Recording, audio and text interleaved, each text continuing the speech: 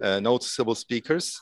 And of course, I want to thank the ENS, especially Anna, for her continuous support of providing us with all that we need to have our webinar activity going on.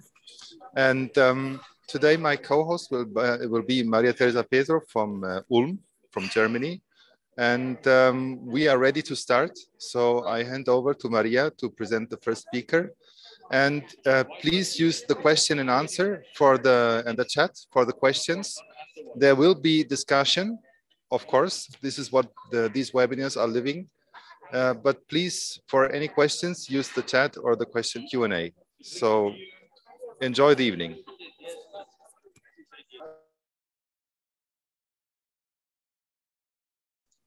Maria, you are on mute.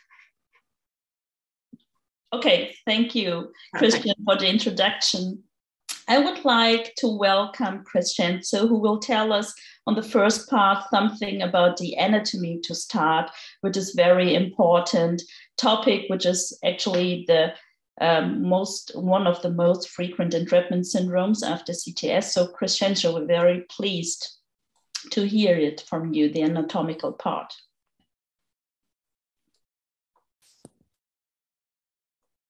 So, well, thank you very much. Good afternoon, everyone.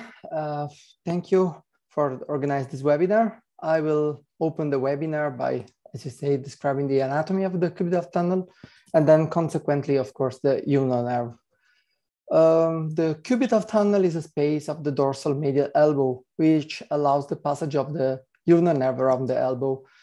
Its chronic compression, it's called cubital tunnel syndrome, which is basically a form of repetitive strain injury, similar to the carpal tunnel syndrome that we have at the wrist. First of all, so we're going to analyze the anatomical feature of the ulnar nerve. The ulnar nerve originates from the nerve roots C8 and T1, usually all these two, but occasionally also some C7 fibers. And then they form the medial cord of the brachial plexus. The medial cord gives off numerous branches before bifurcating into its two terminal branches, one giving the median nerve and the other becoming the origin of the ulnar nerve. As we can say in the picture, then the ulnar nerve courses down the arm medially to the brachial artery, and then goes in the anterior muscular compartment up until the insertion point of the coracobrachialis muscles. Here, it pierces the medial intermuscular septum of the arm and eventually reaches the posterior muscular compartment. One common compression site is of the nerve at this point is the arcade of Struthers, as we will see later. It's noteworthy to say that the ulnar nerve gives no motor or sensor branches above the elbow. At the elbow, the ulnar nerve enters then the cubital tunnel, passing posterior to the medial epicondyle, where it can be palpated by a hand. It enters then the anterior compartment of the forearm between the two heads of the flexor carpi ulnaris. The flexor carpi ulnaris is the most common sign of ulnar nerve compression. It's important to remember that. And then after this place, it travels alongside the ulna toward the ribs, staying deep to the flexor carpi ulnaris and superficial to the flexor digitorum profundus. In the distal part of the forearm, the ulnar nerve moves lateral to the flexor carpi ulnaris and then goes medially to the ulnar artery till the Guyon's canal. Here it enters the palm, superficial to the flexor retinaculum, and then once in the palm in the hand, the nerve ends with its terminal motor branches. The ulnar nerve innervates muscles in the anterior compartment of the forearm and in the hand. In the anterior forearm, the muscular branch of the ulnar nerve supplies basically two important muscles: the flexor carpi ulnaris, which flexes and abducts the hand at the wrist, and the medial half of the flexor digitorum profundus that, as the same name says, flexes the rings and the little fingers at the level of the distant interphalangeal joint. It's important to remember that the remaining muscles in the anterior forearm are innervated from the medial nerve instead. So at the hand, the majority of the intrinsic muscles are innervated by the deep branch of the ulnar nerve. Hypotenar muscles, which are the flexor digiti minimi brevis, the abductor digiti minimi, and the opponens digiti minimi, as we can say in the picture. The two medial lumbricals, the abductor pollicis, and the two interossei of the hand. The last one, the palmaris brevis, is usually an exception to this rule. It's innervated by the superficial branch of the ulnar nerve.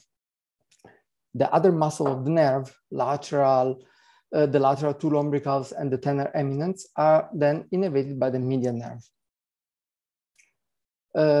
As about the sensory innervation, the ulnar nerve provides sensory innervation to the ulnar side palmar and the dorsal aspect on the hand, as well as the small finger and the ulnar half on the ring finger. There are three branches of the ulnar nerve that are responsible for its sensory innervation. Two of these arise in the forearm and then travel in the hand. The third one arises just in the hand. So the first one are the palmar cutaneous branch, which arises in the middle part of the forearm and supplies the innervation over the hypotenar eminence, so the dorsal part. And then the dorsal cutaneous branches arise about 7.5 centimeter above the wrist, goes backwards to the wrist, and then innervates the skin of the proximal part of the ulnar side of the hand, and then the ulnar, and then the last two fingers, the last 1.5 fingers. And the last branch, as we said, arises in the hand and innervates the palmar surface of these two sighted fingers, as we can see in the picture. So the most frequent entrapment of the ulnar nerve are 5. The entrapment can occur in the 5 possible sites. The first is the arcade of Struther's that occurs approximately 10 centimeter proximal to the medial epicondyle, the medial intermuscular septum, the medial epicondyle, the cubit of tunnel, that's the most frequent, and then at the level of the deep flexor pronator aponeurosis. As we say, the cubit of tunnel is the most common. So just more specifically, the cubit of tunnel syndrome is due to the compression of the ulnar nerve when it passes under the medial epicondyle on the internal portion of the elbow. In this area, the nerve is relatively unprotected and can be trapped between the bone and the skin. Even if it's not an actual bone, this spot is usually called the funny bone, because when you hit the funny bone, just in the right way, you have actually hit the ulnar nerve itself. And then the impact caused the common typical sensation that probably everyone has experienced, at least one, of tingling, numbness, burning, or just pain along the inside of the arm down to the ring and the little finger. The cubit of tunnel is an oval-shaped fibro-osseous space located on the posterior medial aspect of the elbow. Its ceiling is formed by the osmor ligament, that's also known as a cubital retinaculum, as we can say here in the B part, in the B circle. And the osmor ligament is a ligament passing from the medial epicondyle to the olecranon process, connecting the humeral and the ulnar heads of the flexor carpi ulnaris. In some patients, the ceiling of the cubital nerve is replaced by the anconeus epitrochlearis muscle, usually thought to be an accessory cause of ulnar nerve compression. The tunnel floor is made up by the medial collateral ligament and the elbow joint capsule, while the medial epicondyli and the olecranon form the walls at both sides. Usually, the ulnar nerve is maximally compressed between the Osborne ligament and the medial collateral ligament in the tunnel at the 100, more or less 135 degrees on the elbow flexion, when at this point the tunnel height and sagittal curvature are decreased, so it's more easy to just compress the nerve. It's usually suggested that the proximal and distal ends of the cubital tunnel can be explored carefully to prevent incomplete release by the surgery. The cubital tunnel syndrome is the most commonly reported upper extremity entrapment neuropathy. And it's the most common ulnar nerve neuropathy. It can be a result of direct or indirect trauma due to nerve vulnerability in this location. It can be classified into primary, just like, or idiopathic, it's including the anatomical variants, or secondary due to trauma, elbow arthrosis, or extra or intraneural maxes, just like lipomas or ganglions. Traction injuries can be the result of lost hanging bowing deformity. And the flexion contractures are the most common usually in trophy athletes due to extreme valgus stress that they put on the arm. Some factors leading to the common cubital tunnel syndrome include mechanical stress, direct trauma, usually repetitive elbow flexion or extension, as we said, repetitive overhead activities, or metabolic disorders, congenital deformities, joint inflammation like osteoarthritis, rheumatoid arthritis, and usually also diabetes or hemophilia. And then of recent popularization is also the concept of cell phone elbow. Then indeed doesn't need any more explanation, because I suppose anyone can understand the repetitive stress on the ulnar nerve by using the phone. Lastly, it can be important to cite another common compression site or for the nerve at the so-called arcade of Straders. It is an aportoronic band that connects the medial intermuscular septum to the medial head of the stiff triceps. The clinical significance of this structure is due to the medial nerve and brachial artery, which may pass underneath the arc formed by the process ligament over the humeral body. This ligament may also affect the ulnar nerve after an anterior transposition surgery, just to release the ulnar nerve by cubital tunnel syndrome. It's usually unlikely that the ulnar nerves are just like affected under the Struder's ligament in patients without transposition surgeries. Well, I hope I could give a nice picture of the anatomy, and I leave place to the next presenter. Thank you very much. Dear Crescenzo, thank you very much for this excellent introduction. So I think one thing that you made very clear is that just by clinical assessment, you can clearly rule out other, or not clearly, but to a very far degree, you can rule out other pathologies, at least in terms of compression, because I think one of the main differentiation between central or spinal or proximal compression and ulnar nerve is that the ulnar nerve really sensory-wise innervates only the hand, but not the ulnar forearm. So this is what you clearly pointed out, and all the muscles involved leads to a proper assessment, clinical assessment. And so I think you laid a very, very good basis for the next presentations. So I would suggest we move on with the diagnostics to have what you presented in diagnostic imaging. And therefore, I would like to ask Kiza Rana to give his presentation, and then we will have the discussion.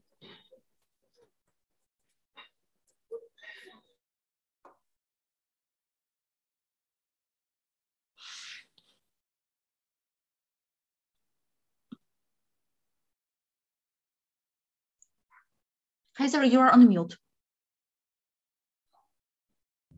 Okay. Can you guys hear me? Yes, we can hear you now. Thank you very much, Dr. Deborah, for inviting me to this great discussion. I will try and give you guys a little bit of an overview in terms of the role of ultrasound in ulnar neuropathy. We'll be discussing some general diagnostic imaging appearances, as well as a little bit more focus on the role of imaging when it comes to dynamic scanning. Right, so as my colleague just mentioned in the first presentation, ulnar entrapment is most common at the cubital tunnel. Zero, we cannot see your slides in case. Try again. Let me try again. Mm-hmm.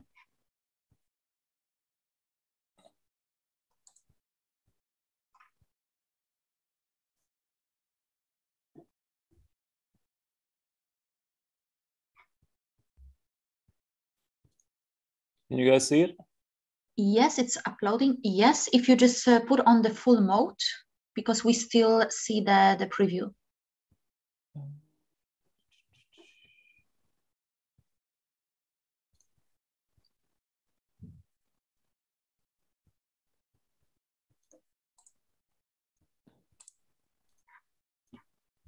Let me try again. Mm-hmm.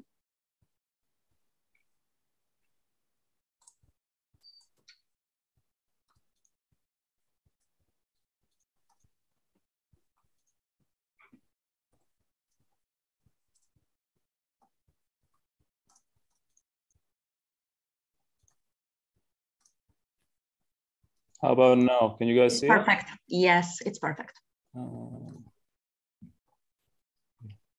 Okay, it's working fine now, yeah? Yes, absolutely. Okay, right. So as I was saying, ulnar nerve, the most common site of entrapment is at the cubital tunnel. There can be various causes for this.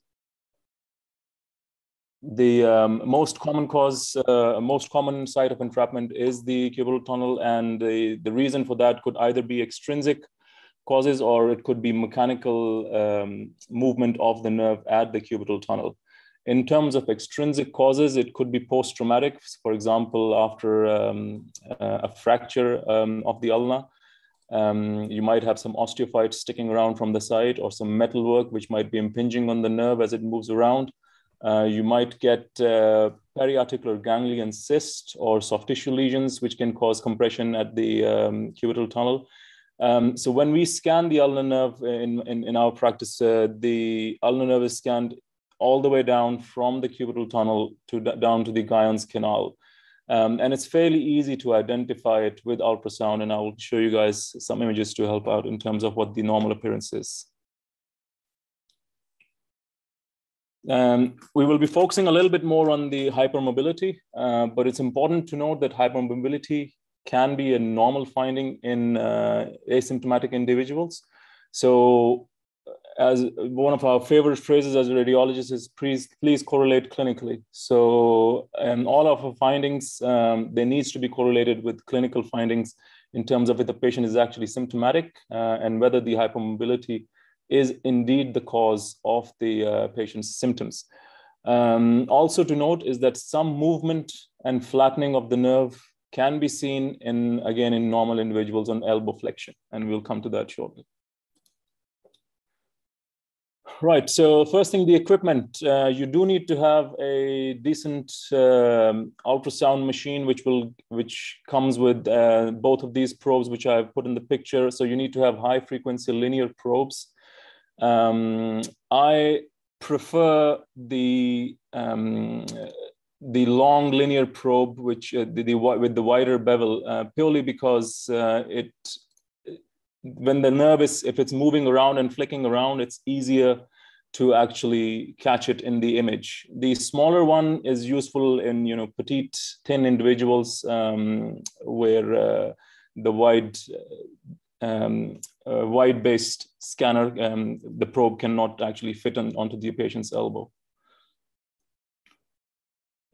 Patient positioning, there are different ways. There's no right or wrong way, and I tend to prefer put the patient across onto a table or a bed. The reason for that being It provides adequate supports under the elbow, so the patient's elbow doesn't move around too much, because you do need to have that sort of stability. It does help when we're doing dynamic scanning. The other way you can do it is have the patient sit around on the other side of the bed, put a pillow under their elbow. Whatever you find most convenient, you can do that, but this is my preferred way of doing it.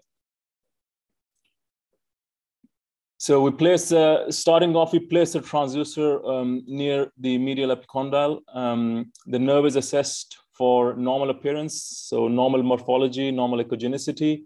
There is slight movement of the nerve on elbow flexion. When the patient flexes the elbow, the nerve moves slightly over towards the medial epicondyle, but it should not dislocate. So a little bit of movement is allowed. Frank dislocation is abnormal. And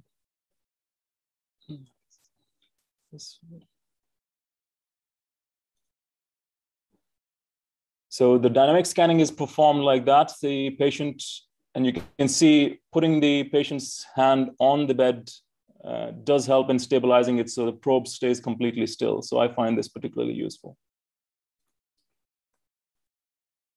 Right, so what does a normal nerve look like? The normal appearance is there's no focal or diffuse thickening of the nerve, no movement, no significant movement on dynamic scanning, normal echogenicity, and no compressive lesion, which might be causing impingement of the nerve. The subluxation, when we describe the subluxation, basically means that the nerve moves more than what we would expect it to be normally moving on elbow flexion. So it moves more than what we expect with the normal flexion, and perches or partially dislocates, partially subluxes, but not frankly dislocates. A dislocating nerve it's very easy to catch in terms of very easy to diagnose, because you will hear an abrupt palpable clicking or snapping, and you can actually see the nerve dislocate very suddenly over the medial epicondyle. So, so far in the last year, we have scanned around 158 patients from December last year to December 2021. Out of those, 81 scans were normal. We found subluxation without frank dislocation in 43. Snapping with frank dislocation in 25 patients. Some of those were bilateral. And 9 of our patients, they showed alternate pathology, which explained either related directly or indirectly to the ulnar nerve. So a normal appearing ulnar nerve has got a typical parallel appearance of the fibers. It's mildly echogenic. On cross-sectional, the nerve is very easy to identify. It's got a honeycomb sort of appearance to it. So what we are assessing for it is that uniform caliber throughout the nerve in longitudinal section, and then no loss of any significant echogenicity of the nerve on transverse section. It's important to note that around the cubital tunnel, because of the overlying retinaculum and because of the angulation the nerve has to pass through, sometimes you do get a little bit of rounded appearance to the nerve rather than the oval appearance, which I've showed here. That is considered within normal range. So if you do find that and the patient has symptoms, then we can do other tests to confirm our diagnosis. But generally speaking, the ulnar nerve, as it passes through the cubital tunnel, it's just good to remember that it can appear a little bit more rounded than the rest of the nerve, and does appear slightly more hypoechoic than the rest of the nerves, and that can be within normal limits. Just an example of normal versus abnormal. So what happens when the nerve becomes pathological? The neuropathic nerve loses its normal echogenicity, which you can see very clearly. It becomes thickened. You lose that honeycomb pattern, and the abnormal one on this side, you can see the nerve fascicles are quite markedly thickened. So these are the signs that we look for. The thickening can be diffuse. It can be localized, depending on the pathology. Hypermobility wise, so The normal nerve will move very little around the medial epicondyle. So I'll just point out some things in here. This is the medial epicondyle. Let's see if I can bring up a pointer. So the medial epicondyle and the nerve sitting right next to it.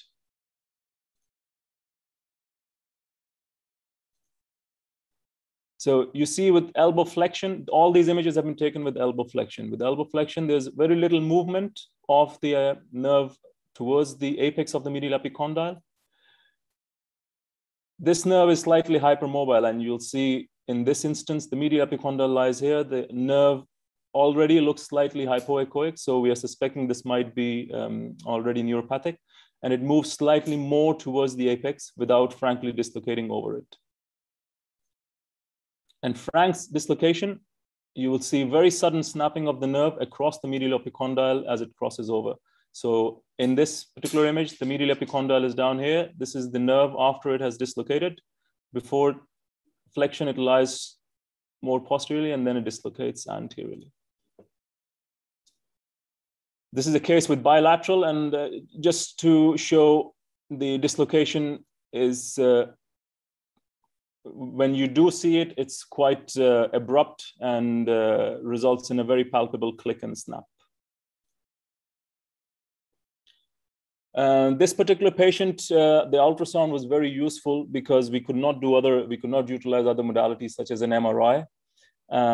This was a post-operative patient. The patient had had previous fracture and some metal work at the in the bones, which were causing an impingement of the nerve as it crosses over. So just to point out, the nerve lies right at the top here. So there are thickened nerve bundles right at the top. These echogenic lines, they are the, some of them are the broken bone fragments and some metal work underneath, and you'll see the nerve slowly catching and chafing over as it crosses over.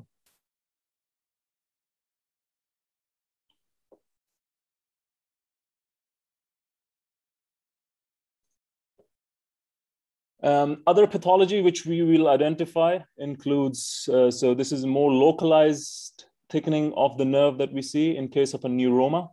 So the neuroma generally presents as a fusiform thickening of the nerve. You will have a hypoechoic appearance to the nerves, the loss of, if you remember the normal appearance, you lose the normal honeycomb appearance in cross-section, and you can see the fusiform appearance on the longitudinal section.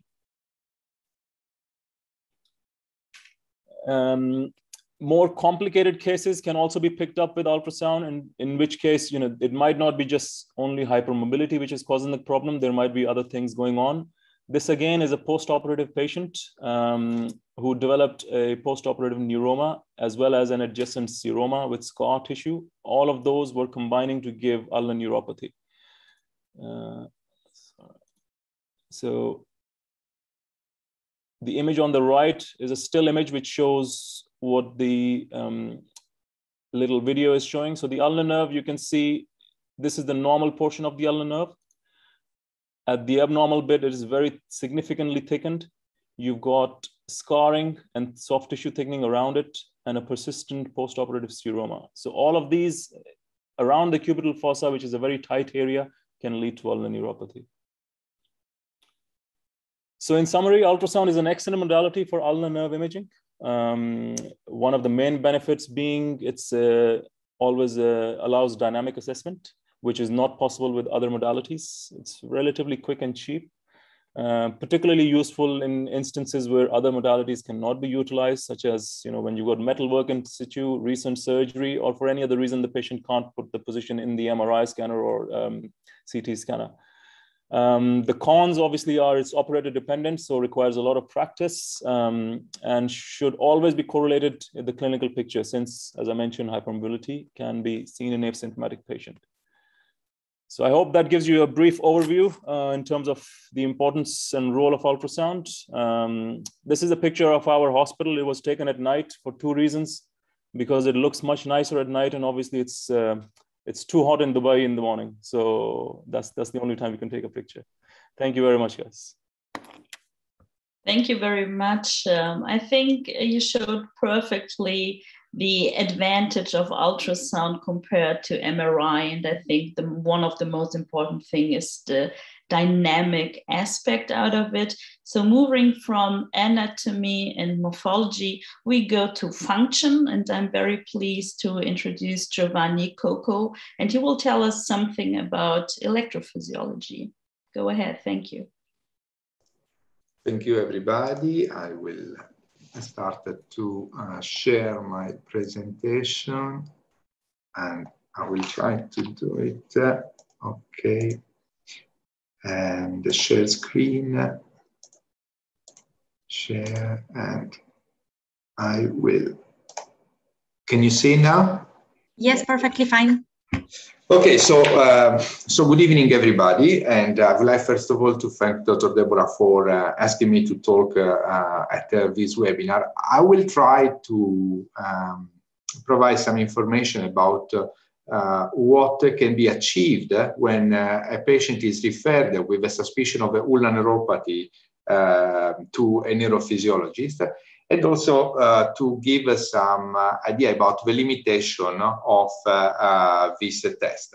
So ulnar neuropathy is second only to carpal tunnel syndrome as the reason why a patient is referred for a neurophysiological assessment, for an entrapment in the upper limbs. So when a neurologist approaches a patient with such a clinical suspicion, it needs to confirm or rule out the diagnosis, but also consider other conditions which can mimic the symptom of ulnar neuropathy at the elbow, such as ulnar neuropathy at the wrist, or, for example, a lower cervical radiculopathy or a lower brachial plexus lesion. Also, in some rare cases, you can also find a lesion of the ulnar nerve either in the forearm or in the proximal arm, but generally the two most common sites of compression are either at the elbow or at the wrist. So we know that the ulnar nerve origins mainly from essentially derives from the C8 and T1 roots, and eventually it arrives. It origins from the medial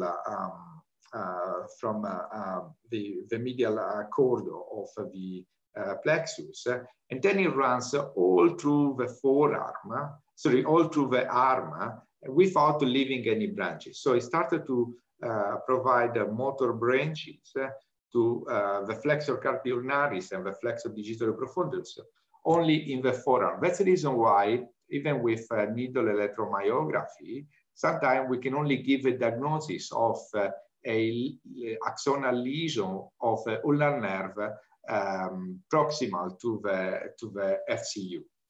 So generally, we start the neurophysiological assessment with the nerve conduction velocity. So localizing the lesion with nerve conduction study is more difficult in patients with ulnar neuropathy compared, for example, to carpal tunnel syndrome. And nerve conduction study, especially when there is an axonal loss, cannot really localize the site of the lesion.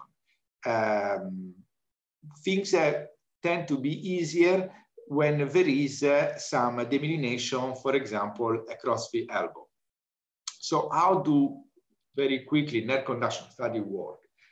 So basically, we stimulate a nerve, and then we record the sensory action potential or the motor action potential more distally.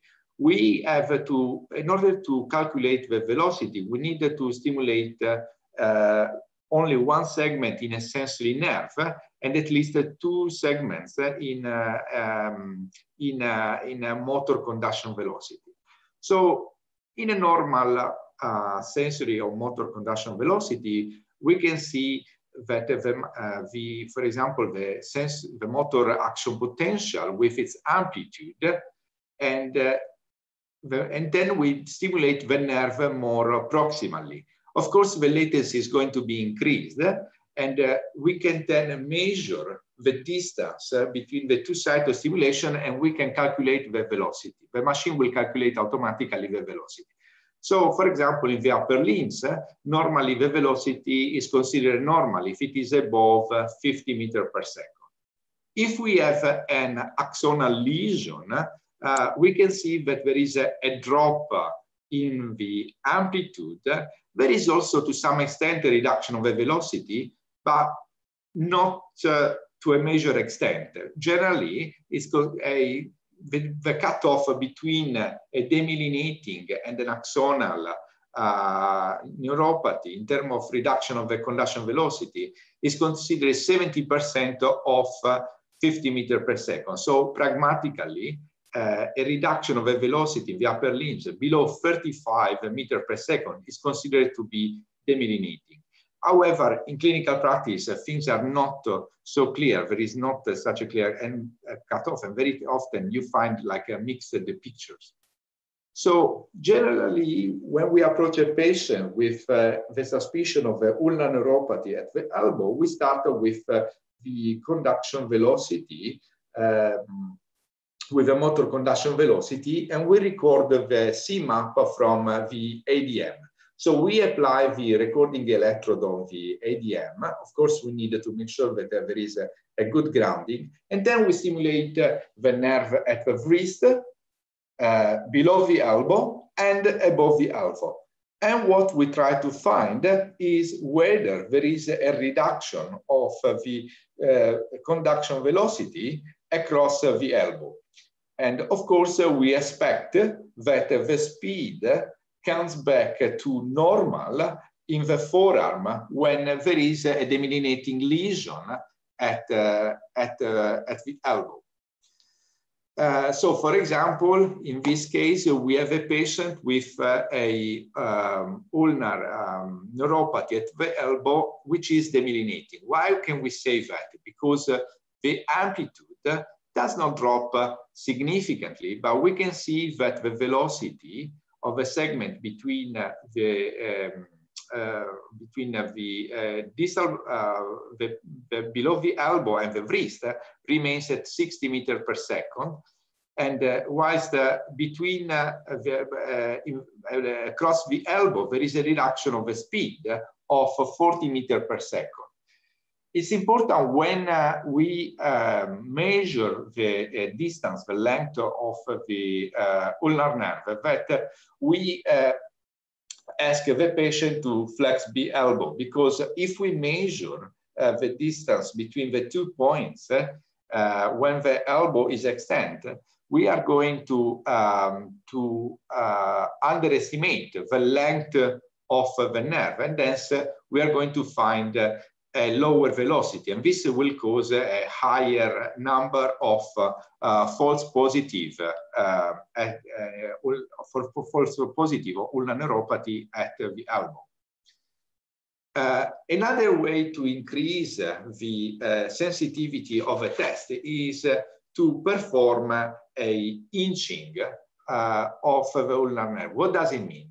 It means that we are going to measure the velocity along the ulnar nerve at the elbow in short segments. So generally, we stimulate at least at 4 sites below the elbow and at least 5-6 sites above the elbow. And this is something which can help us to locate the lesion either at the groove or at the cubital tunnel. This is not just a simple academic interest, but it can help, for example, the surgeon, if a surgical approach, if a surgical option is considered, to decide, for example, between a simple release versus, for example, a transposition. So how does this test appear? So, for example, we have here the inching from the ulnar nerve in a normal subject, and we can see that the latency between the different segments remains more or less normal. Whilst in this other patient with a ulnar neuropathy at the elbow, we can see that there is a sudden increment of the latency between these two segments. We can see that there is a gap between the action potential, which we can elicit with a segmental stimulation.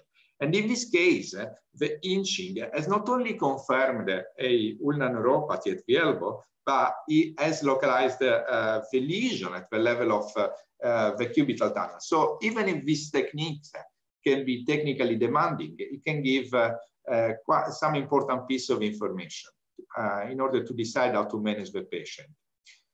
So as I said, we start recording the motor conduction velocities at recording from the ADM. But in some patients, especially when the suspicion is very high and perhaps the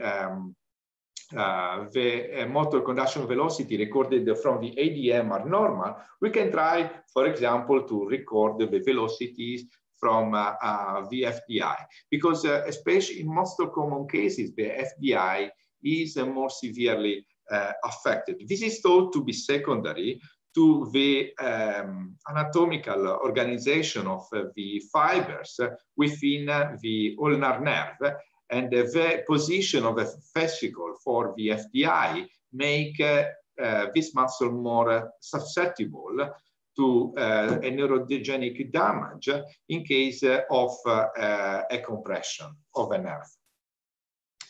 So regarding the sensory velocity, generally they are recorded from the fifth finger. So we apply some recording electrode in the finger, and we stimulate the ulnar nerve at the wrist. So typically, in a patient with a demyelinating lesion at the elbow, the sensory conduction velocity at the wrist remains normal. And you might wonder, okay, why don't you try to check if the sensory fiber are also affected at the elbow? Because very often they are technically difficult to perform.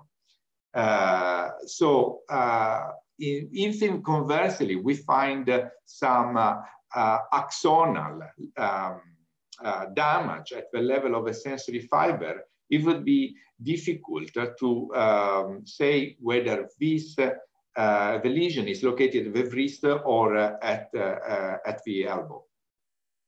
So for this reason, very often is useful to record the sensory velocity from the dorsal ulnar cutaneous nerve. So the dorsal branch of the ulnar nerve origins about 5-8 centimeters above the wrist, and it's responsible for supplying sensation in the dorsal medial hand. So we place the electrode in between the fifth and fourth digit in the dorsal web space, and then we stimulate the nerve 8 to 10 centimeters above the wrist. So in a patient with ulnar neuropathy at the wrist, we expect the dorsal ulnar cutaneous sensory study to be normal. Okay. And whilst, so if we find that this test is abnormal, this is suggestive for a lesion at the level of the elbow. However, the opposite is not always true, because again, for the organization of the fascicle within the nerve, sometimes the dorsal ulnar cutaneous sensory study could remain normal in surgically proven cases of ulnar neuropathy at the elbow. So again, to give an example, this is what the sensory conduction velocity in a patient with, in a normal patient appear. So here we can see the sensory conduction velocity recording from the fifth finger, and here from the dorsal ulnar cutaneous nerve, okay, normal amplitude, normal speed. This is what we expect to find in a patient with a ulnar neuropathy at the elbow, in which both the amplitude are affected. So in this case, this is suggestive for a lesion proximal to the wrist. And this is what we typically find in a patient with ulnar neuropathy at the wrist. So in this case, the sensory velocity from the fifth finger are abnormal, whilst the dorsal ulnar-cutaneous nerve velocity are normal. However, this picture can also be found in clinically proven cases of ulnar neuropathy at the elbow. So if abnormal, definitely suggestive for a lesion at the elbow. If normal, a ulnar neuropathy at the elbow could still be the case. So, and then we proceed to for the needle EMG. What is the role of a needle EMG? So number one is to confirm the presence of an axonal lesion. We need to remember that EMG could be completely normal in a mild demyelinating lesion. It can allow us to help us to localize the lesion, because of course, if we find some pathological signs only in the ulnar innervated muscle distally to the wrist, that makes ulnar neuropathy at the elbow unlikely.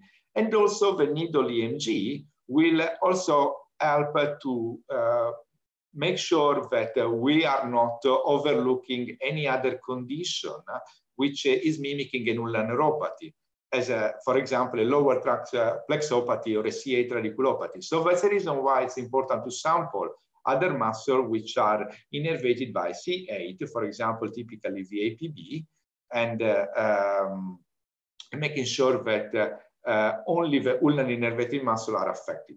So the muscles which are generally checked, assessed, are the ADM, the FTP, the FDI, the flexor digitorum profundo to digit 4 and 5, and the flexor carpi ulnaris. So we normally start with the FDI because generally is very well tolerated by the patient. The ADM is less well tolerated, but it needs to be sampled. And especially if they are found to be abnormal, we need to sample another C81 innervated muscle, another C81 non-ulnar innervated muscle, typically, for example, the APB, to make sure that we are not mixing up an ulnar neuropathy with something else. Then we move to, for the needle, electromyography of the ulnar innervated muscle proximal to the wrist. So it is important to notice that the flexor carpi ulnaris is either normal or minimally affected in many proven cases of ulnar neuropathy at the elbow. When we see that the SCU is severely affected, this correlates very well with the level of a compression of a nerve at the elbow. So the FTP is generally more sensitive. The reason why this happens, it could be secondary to two explanations. So one is that the fibers for the FCU are located more externally on the nerve, and so they are often spared when the nerve is compressed at the elbow. And the other reason why is because the branches for the FCU are more proximally, origin more proximally to the branches of the FDP. And because of a dying back concept of a nerve lesion, that's the reason why they are more often spared in ulnar neuropathy at the elbow, at least in the minor, in the mildest case. So what can a patient, what does a neurologist see when he sticks a needle in the muscle of a patient? So the first thing that we check is the activity at rest. So for example, this is what we expect in a normal subject. So we insert the needle, we make some small movement within the belly of a needle. We can see some insertional activity, and this is when the operator pull the needle more inside, but otherwise the muscle remains silent. Okay, so at rest, this line remains flat. And this is what conversely can be seen in a patient in which there is some active denervation. So here the patient is not moving his muscle, the patient is at rest, but we can see some fibrillation. You can see this sharp action potential, and then we can also see these positive sharp waves. So the presence of this activity at rest is suggestive for active denervation. Then we check the activity of the muscle, asking the patient to activate the muscle. So normally we could see the motor unit action potential, and they should appear like very sharp with a clear, crisp sound, which is described by the neurophysiologist as some popcorn sound. And we can also measure, and you can also see that the number of phases is relatively small.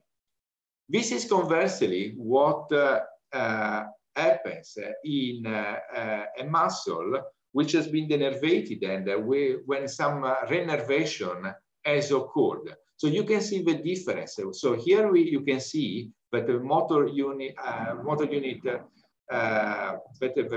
potential appears to be larger. The sound is also different, and you can see that there is also a higher number of phases. So summarizing, in focal entrapment, such as ulnar neuropathy, the nerve conduction study and the EMG are useful for assessing the location, the severity, and the type of injury, typically if it is an axonal or a demyelinating lesion. We need to understand that there could be some technical limitation, and some lesion pattern can sometimes force the neurologist to give a final report of a non-localizing ulnar neuropathy. And of course, as for ultrasound, we also need to remember that clinical correlation is always required, because, for example, when we do some nerve conduction study in patients for some other condition, for example, carpal tunnel syndrome, we can find some incidental slowing, for example, at the elbow, and this is completely incidental because the patient is completely asymptomatic in this regard. And I would like to thank you for the attention. So, dear Dr. Cocco, thank you very much for this excellent presentation and this very important enhancement of diagnostics. So now we have all the information. We know everything about anatomy and what to do now. So I'm very happy to introduce Lucas, the father of these webinars, to share his experience and opinions on what to do now with the surgical management. And after this, we will have a discussion before entering the details of the surgical techniques. Lucas, please. Christian, thank you for these kind words. I'm not so old to be a father. I might say to consider myself more than a pioneer. Just the webinars, just not my father. yeah, but pioneers. One of the pioneers together with you, and congratulations to Deborah and Shimon for organizing this outstanding webinar. Of course, we are all keep on rolling in this our activity within the section for peripheral nerve surgery of ENS. And the importance of this webinar, particularly this one, is in just in terms of taking care about details for only one nerve. So this is first webinar that we are discussing in details about one nerve. Might be in future that we can continue with these webinars in taking care about details and discussion of each individual other nerves in upper extremity and lower extremity, but we'll see later. But generally speaking, my task for today is clinical presentation and indication for surgery in ulnar nerve entrapment syndrome at the elbow, from clinical presentation to surgical management. And this is something which is very important, and in timing for surgery is also very important, as well as clear indication.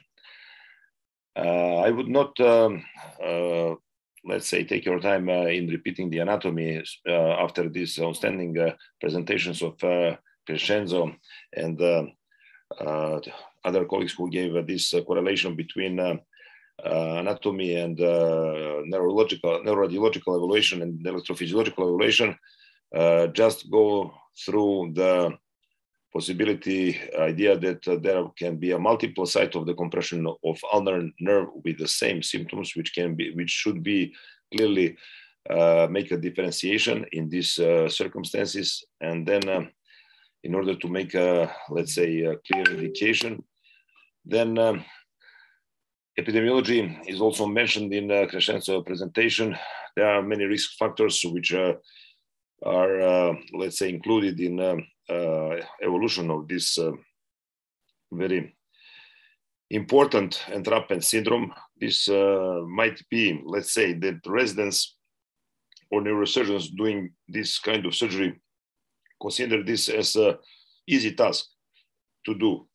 But later on, I believe that everybody will understand that there are no easy tasks, and especially in these circumstances, all details are very important.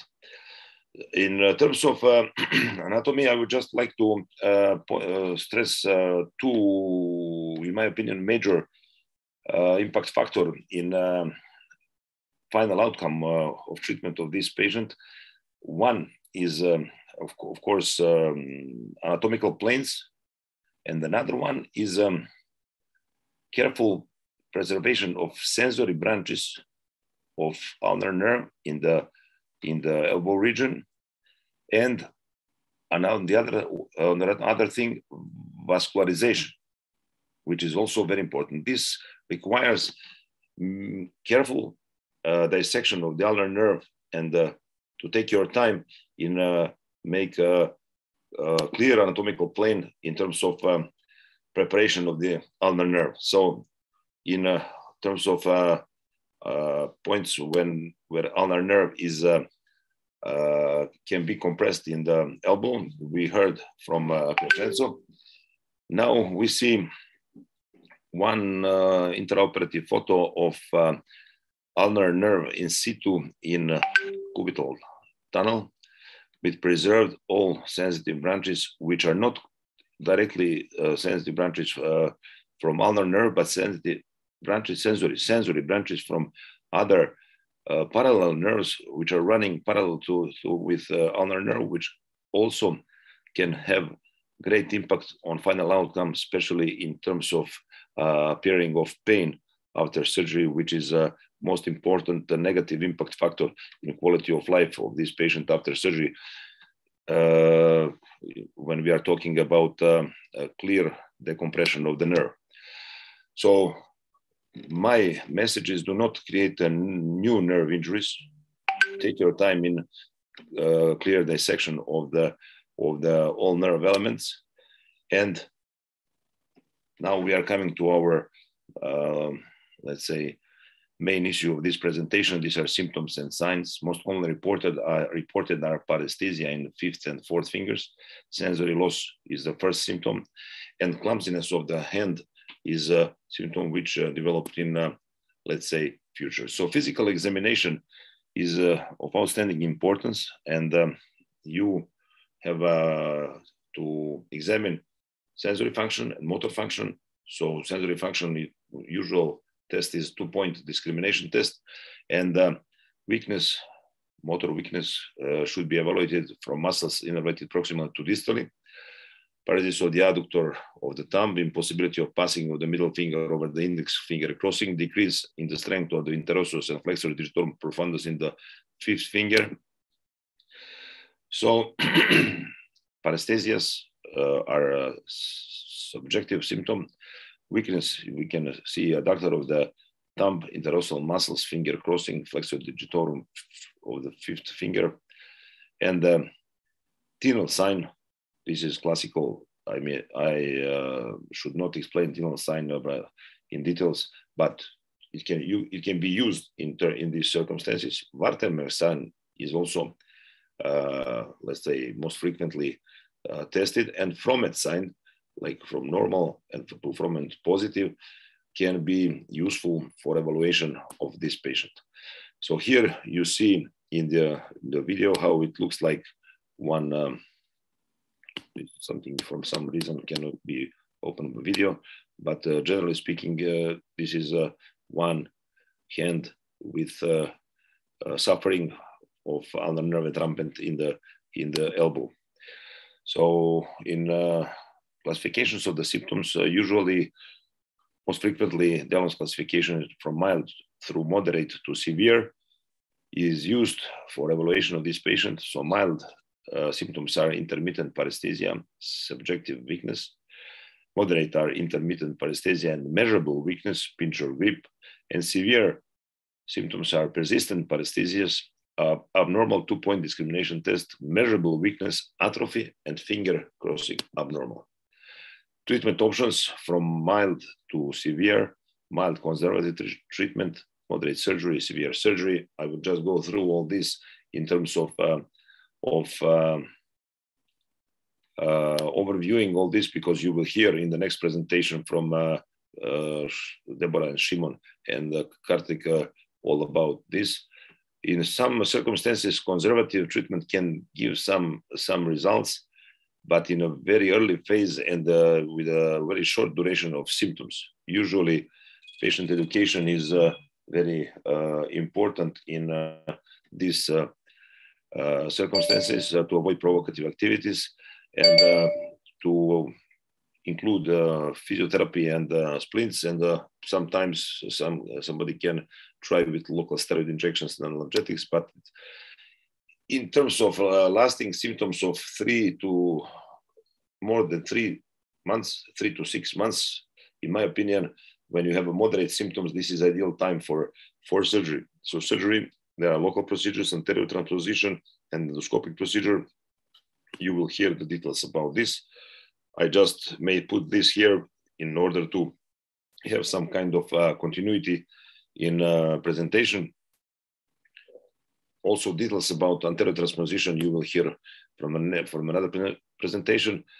This is an example that there were more than several, but these are at least 3 randomized control trials showing SD matches results with transposition with fewer complications, simple decompression versus transposition, similar or same results. And this is how it looks like in my department in open carpal tunnel release, cubital tunnel release, simple decompression and anterior transposition.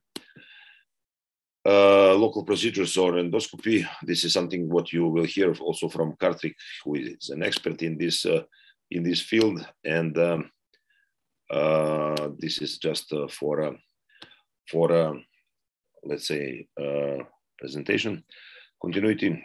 Now I will show you one patient. It's a female, 40 years old. She had only symptom numbness at the level of the right wrist and 4th and 5th fingers. Duration of symptoms 9 months. She was treated at other institution, and it was performed incomplete decompression in situ, and then evaluated at our clinic 12 months following the first treatment.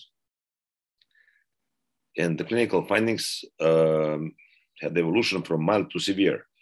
Numbness and pain at the level of the medial part of the left forearm, wrist, and 4th and 5th finger, hypotrophy of the hypotenar and interosseous muscles, impaired abduction and adduction of the fingers on the right side.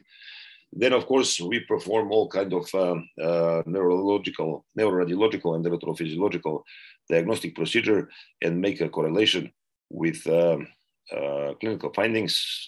This was a clear indication for surgery. Then 1 month after first evaluation in our clinic, I operate this patient, and I decided to make, let's say, extended exploration, external analysis, complete decompression in situ with preservation of all branches of the ulnar nerve, very careful dissection, and then outcome after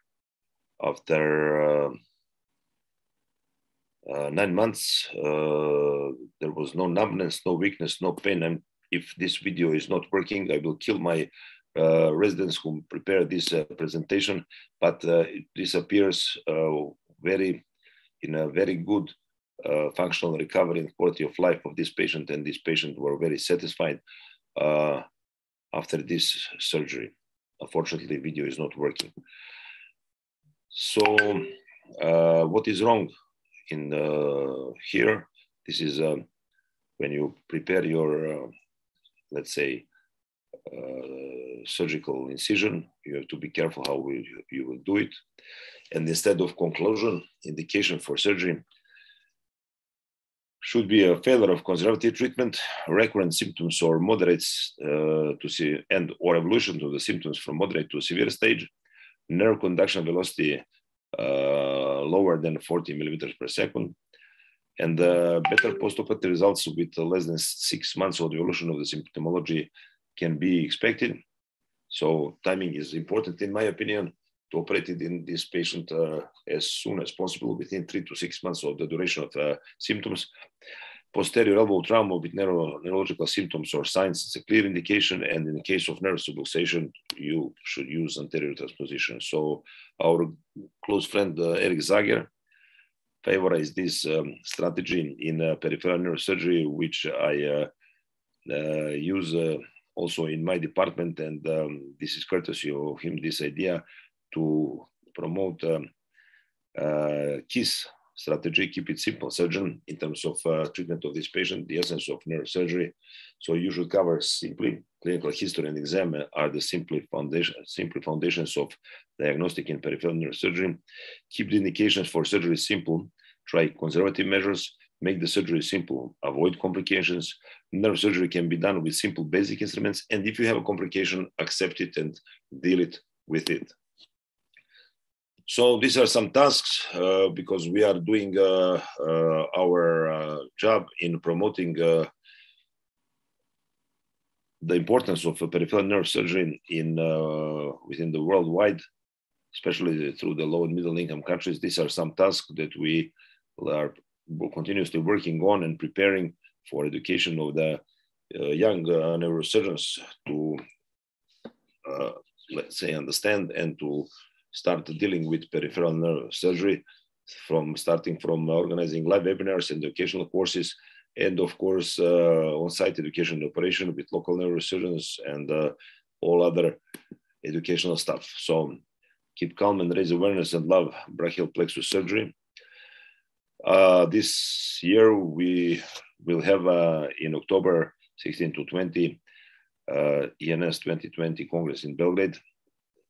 I cordially invite all of you to join us. I believe that this situation with COVID-19 pandemic will be finished at least at the middle of this year, so we can join in Belgrade as in all times in full capacity.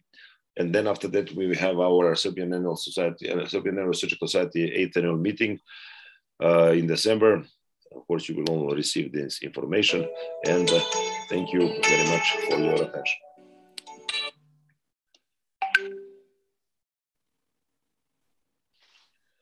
So this was my short talk. Lucas, thank you very much. And I think we have now a lot of very interesting information, and I think too that this was somehow the idea this webinar was born on, with Deborah discussing with us the approach of what to do now. So we have everything. We have a patient with problems. We have the conduction studies. We have the imaging. We know maybe that the nerve is somehow luxating or not luxating. So what to do next? And I would like to open the discussion and ask Deborah to please have some comments on her changing of her treatment concept. So because this is where this webinar started from. Deborah, please.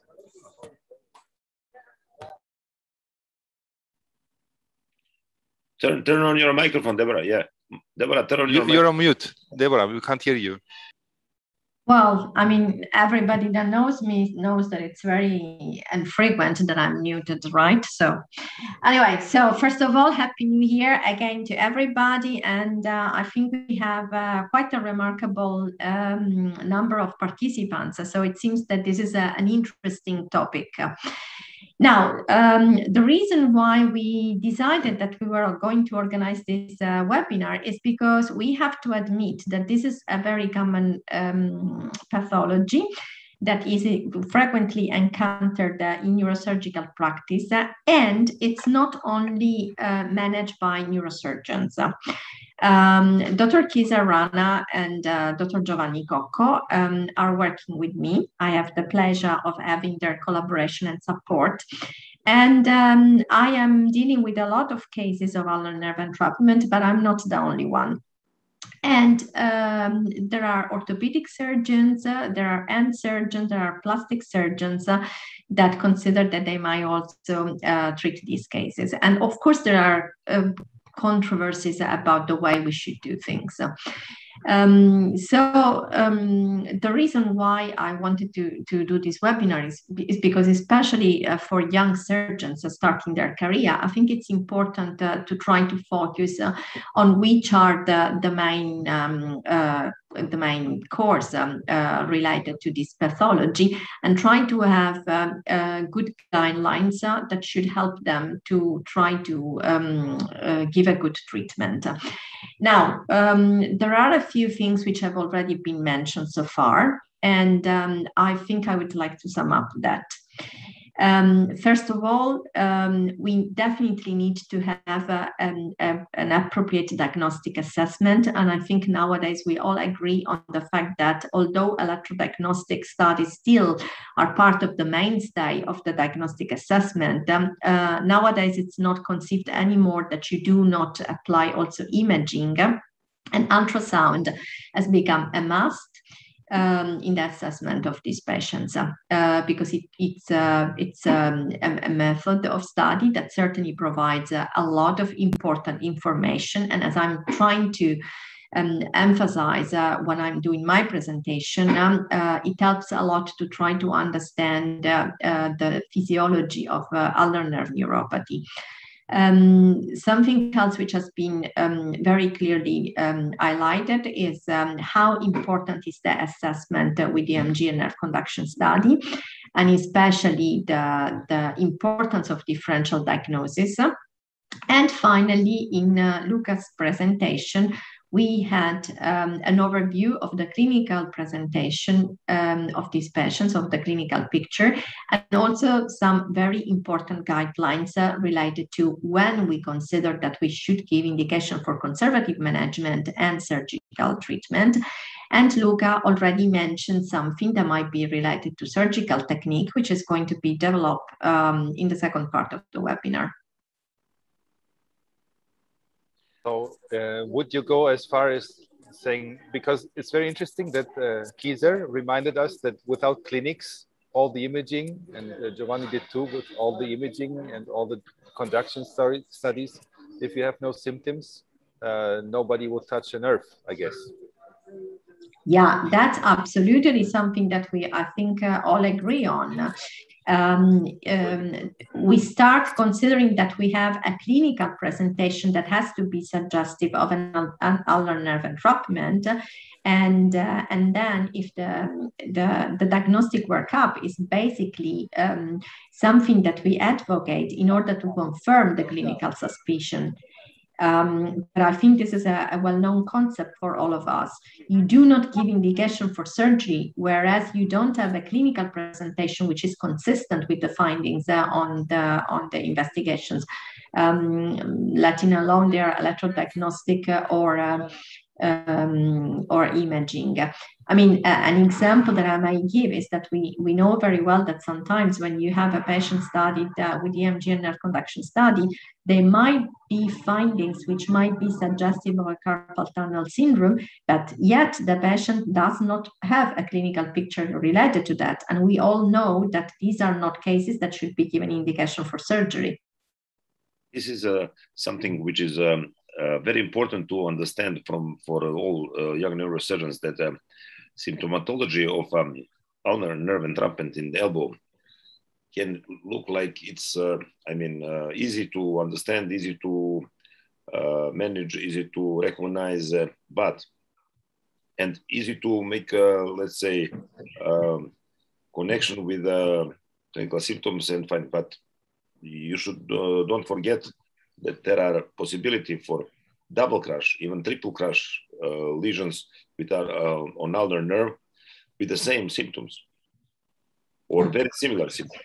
And this can, let's say, mislead surgical indication to operate on a, let's say, wrong level.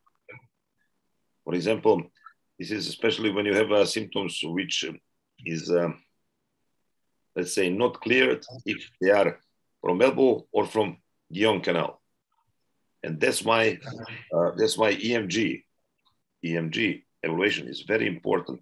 And when you have experienced EMG evaluator, you have to keep it with you very close in order to have a correlation with the clinical findings and EMG findings.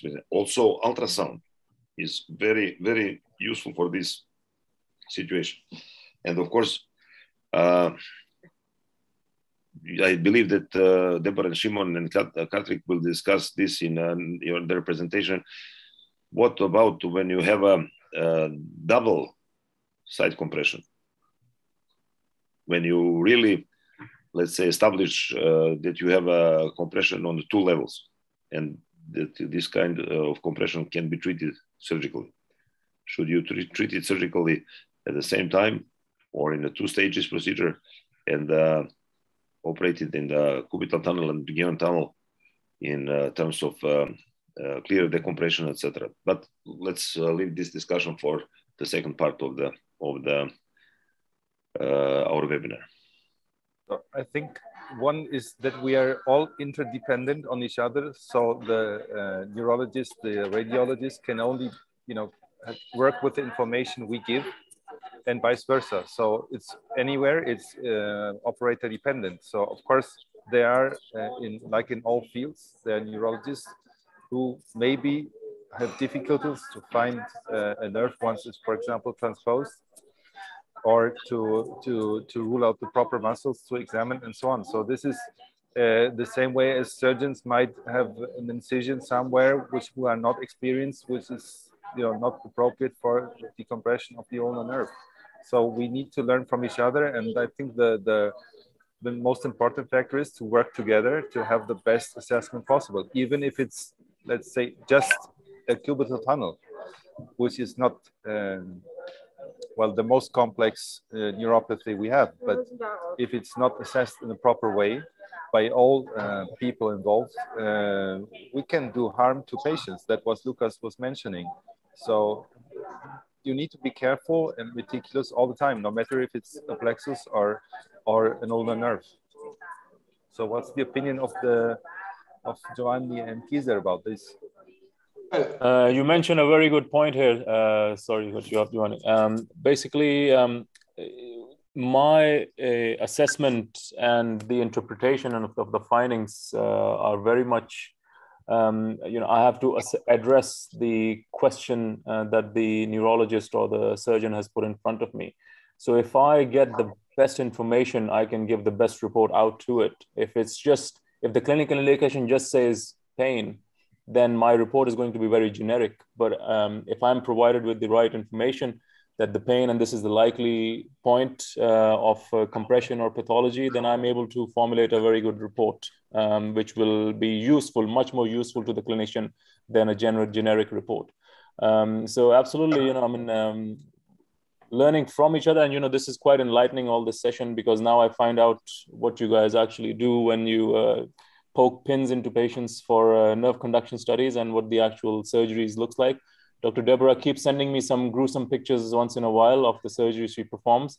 But yeah, it's good to correlate what I see on ultrasound to what you guys do to the patients later. Just one question. Can you just tell the audience how you measure your swelling? Because not each swelling is of any pathologic findings. just tell us something about the cross-sectional area and how you measure it. And so whenever I find, so generally speaking, at the cubital tunnel, as I mentioned, the nerve does appear slightly unusual as compared to the rest of the nerve. In terms of the cross-sectional areas, there are various papers which have been published which give different measurements. But for me, the more important thing is if there is any asymmetry, if the swelling is focal or diffuse, if it is actually there is changes which would suggest that this is actually pathological rather than just the appearances of the nerve at that particular site.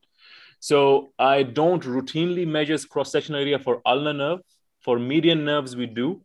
But we do, the measurement I take into account is the AP diameter or AP cross-sectional thickness of the nerve. And if I can make another comment is, whilst Dr. Anna is asking for more information in order to, prior to performing the ultrasound, I would suggest to the neurosurgeon to be more demanding towards the neurologist when they issue the report, in the sense that you should not be happy about just a diagnosis of ulnar neuropathy at the elbow. You should make sure that there is a standardized way of reporting, for example, the degree of severity of the compression of the lesion, for example, at the ulnar, at the elbow, the ulnar nerve. For example, there are different scales, so you would expect that the neurology will tell you, or the neurophysiology will tell you, it's a mild, moderate, or severe. For the time constraint, I would have loved to talk more at length about this topic. But for example, if there is a pure demyelinated lesion at the elbow, that is suggestive for a mild neuropathy. When you start to see some abnormality in the sensory velocities, or you start to see sign of denervation, or you start to see abnormal motor unit action potential, that is more suggestive for a more severe lesion. And then that could eventually decide to change, or for example, the presence of active denervation, that some neurophysiological finding can shift, for example, the choice for a conservative as opposed to a surgical management. Something like it happens, for example, in carpal tunnel syndrome, which have a grade, I use a scale, the Canterbury carpal tunnel syndrome scale, which ranges from 1 to 6. So if it is mild, moderate, or severe, if it is mild, you can say to the patient, we can try with conservative treatment. If it is severe, you say, well, it's better, especially if you see that symptoms are progressing very quickly, it's better to think sooner than later about a surgical approach. So in routine practice, what I generally tend to do with the ulnar nerve is I'll take the AP diameter or AP size of the nerve before the cubital tunnel, at the level of cubital tunnel, and just after it. So, if it shows features that would be compatible with neuropathy, then we can do further measurements as requested. Or I would quote those measurements specifically and also tend to compare it with the other side. Because as I say, sometimes it might just be, it's normal for the patient. But if it's fairly obvious in terms of sudden increase in the diameter before or after the cubital tunnel, generally with cubital tunnel syndrome, if the nerve is being compressed, just post the cubital tunnel, you will get the swelling of the nerve immediately after it. Or similarly, if there is marked flattening, then I will give the measurements at the level of the cubital tunnel and before and after it for, helping in getting to the diagnosis. Okay, so I guess we are ready to dive into surgery. We already had some teasers, and I would like to ask Shimon to kiss us, as Lucas would put it, and tell us about the simple in situ decompression. Shimon from Tel Aviv, please share your experience with us. Yes, thank you.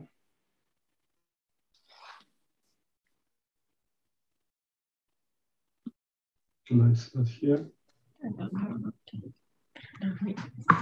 As a lecture. Oh. I have so many lectures. Okay, it's okay. You see him? We see all the slices, but not in the presentation mode, Shimon. Just Shimon, put on slideshow.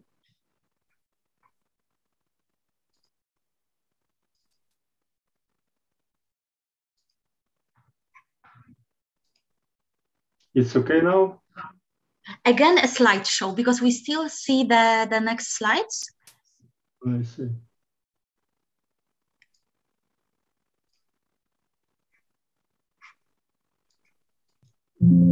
Perfect. Now.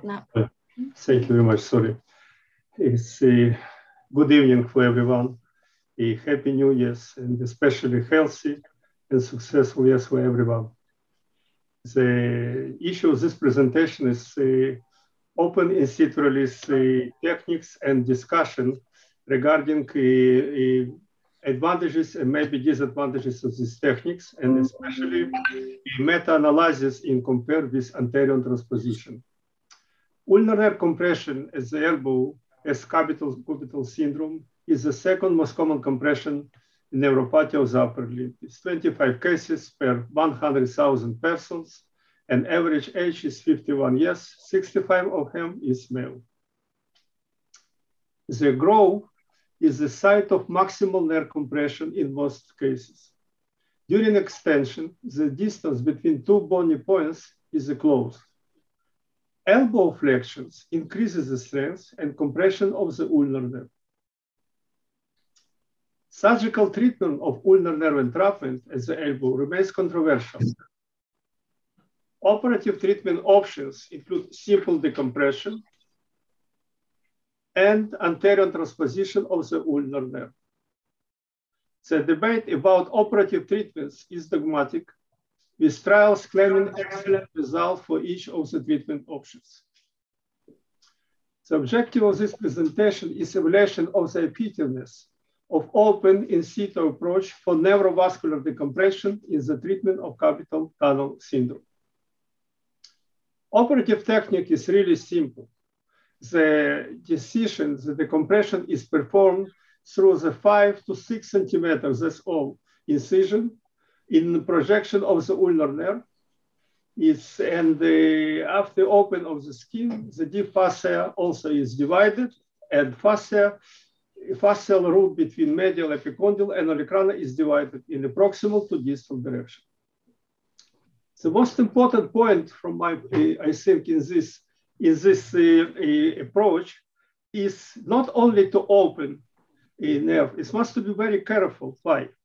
Not only to the injured nerve, especially to preserve two small branches, flexor carpi ulnaris, and also branch to elbow joint.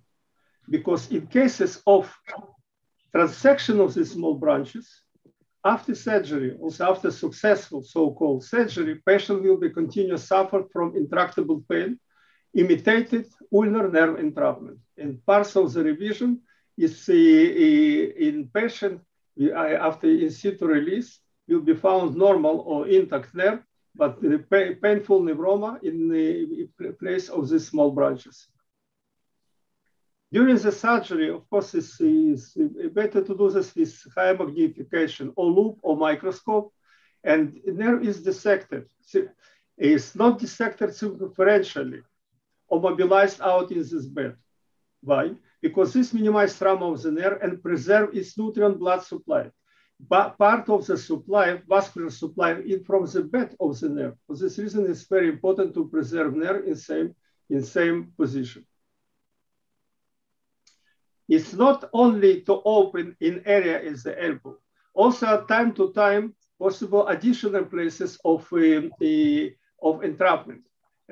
It's happened not rarely. That entrapment between two muscle is flexor carpi ulnaris muscle humeral head, and also flexor carpi ulnaris ulnar head in this place. And also very important during the surgery to release or decompress nerve in this area if necessary, and also to continue proximally to see this nerve is completely free. This is intraoperative electrophysiological monitoring in situ release. In part of the cases, we found increase during the surgery action potential of the nerve after a microsurgical release of the nerve. In part of the cases with anterior transposition, we found decrease of the compound muscle potential after release of the nerve. Techniques is simple and delicate, but more important because it's controversial question, what is the better approach, in situ release or anterior transposition? I investigate literature regarding a meta-analysis randomized controlled trials is compared in situ release versus anterior transposition in cases of idiopathic cubital tunnel syndrome. First meta-analysis that I found was published in 2007, was analyzed totally 361 patients. We compared simple decompression with anterior ulnar transposition. The results of this meta-analysis, no difference in motor non-conduction velocity or clinical outcome between simple decompression and ulnar nerve transposition in patients with no prior traumatic injuries or surgical procedure involving the affected elbow. Another study, this was a very famous study from 2008. So was investigated 490 cases for simple decompression in similar cases for anterior transposition, and also found no statistically significant difference in surgical approaches between both studies. But there was found a trend forward to improve clinical outcome with transposition of the ulnar nerve as opposed to the simple decompression. And last study, huge study, was published in 2019, was analyzed 2,154 procedures from 70 studies, and the simple decompression versus the ulnar nerve transposition. Few results of this study. First of all, meta-analysis of clinical improvement. In meta-analysis of clinical improvement, no statistically significant difference in clinical outcome between both methods. Another meta-analysis of this study is cases of revision surgery. In cases of revision surgery, also no statistically significant difference in rate of revision surgery. Surprisingly, was results of a complication. Meta-analysis of complication in both of these methods show statistically significant difference in complication. Most of this complication is sensitive scar. This is simple decompression. This is anterior transposition. 36 compared in 4. Infection, 11. In transposition, 25 infection. In CRPS is only 2 cases in simple decompression and 11 cases in anterior transposition. Together is approximately 3 times more complication in anterior transposition in comparison with simple decompression. In conclusion, the open approach provides a convenient view of the ulnar nerve. One. Second, minimize the risk of nerve or vascular damage during the release. Third, allows extensive removal of adhesion, scar tissue, and fibrous bandages, followed by the vascular decompression.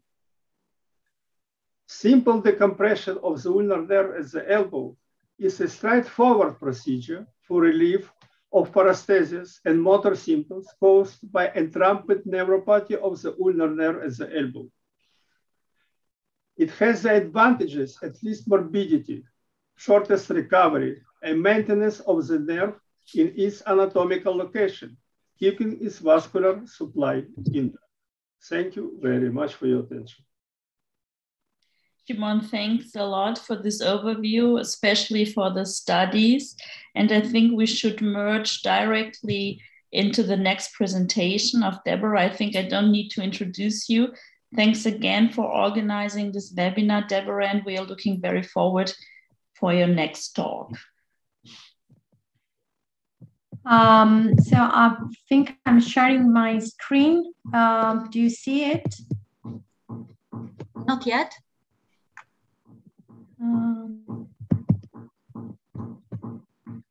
So.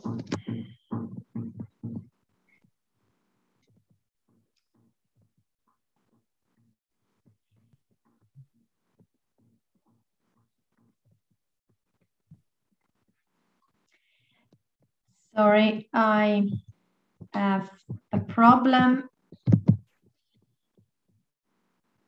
because, yeah, tu se mi deve fare l'update adesso. Però tu dovresti... Okay, share. Yeah. And it goes right. Mm-hmm.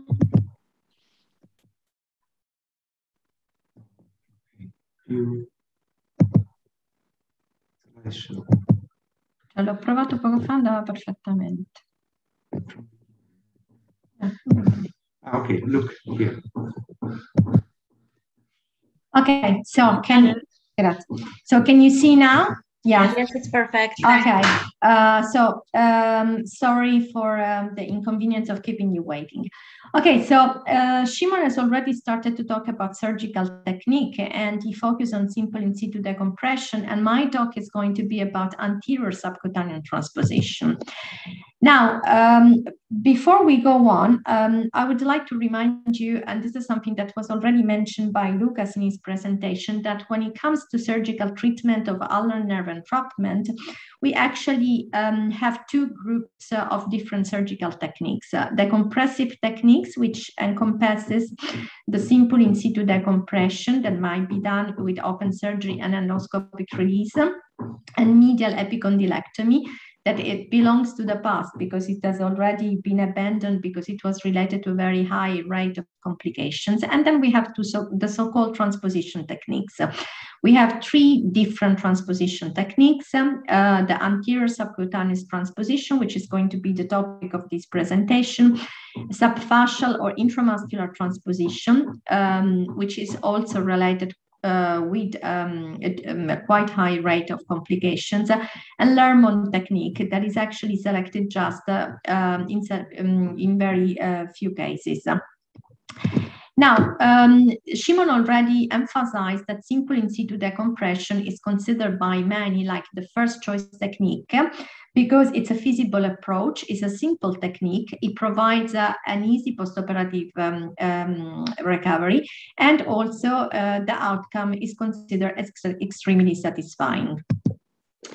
But my question to you is, are we sure that simple in situ decompression is always the right choice? Because as we know, one of the main factors that affect surgical outcome is actually related to correct indication for surgery and the kind of strategy that you apply.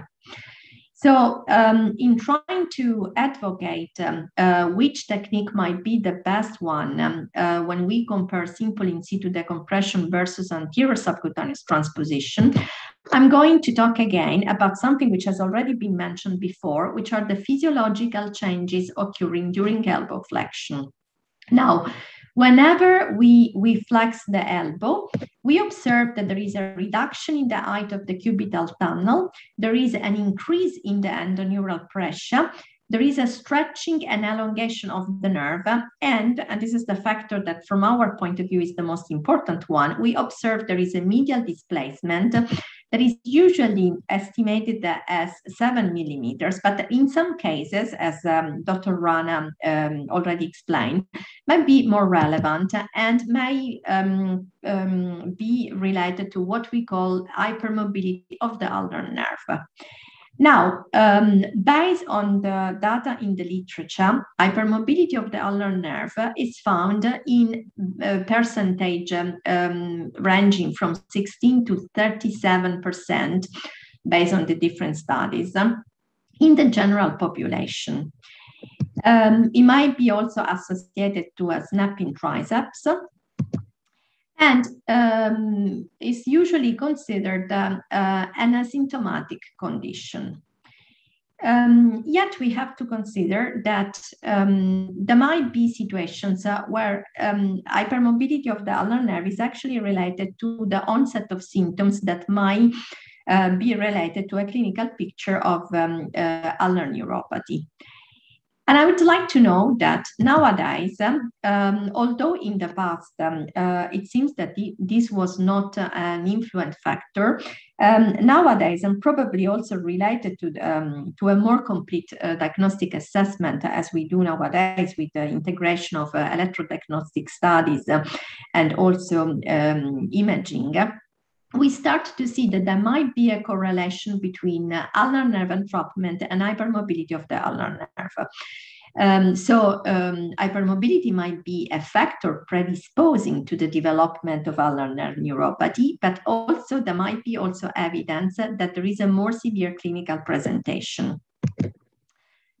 Something that we also have to emphasize as surgeons is that it seems that an hypermobility of the ulnar nerve may be something that you find spontaneously in the general population, but it's also something that can be iatrogenically triggered by simple in situ decompression.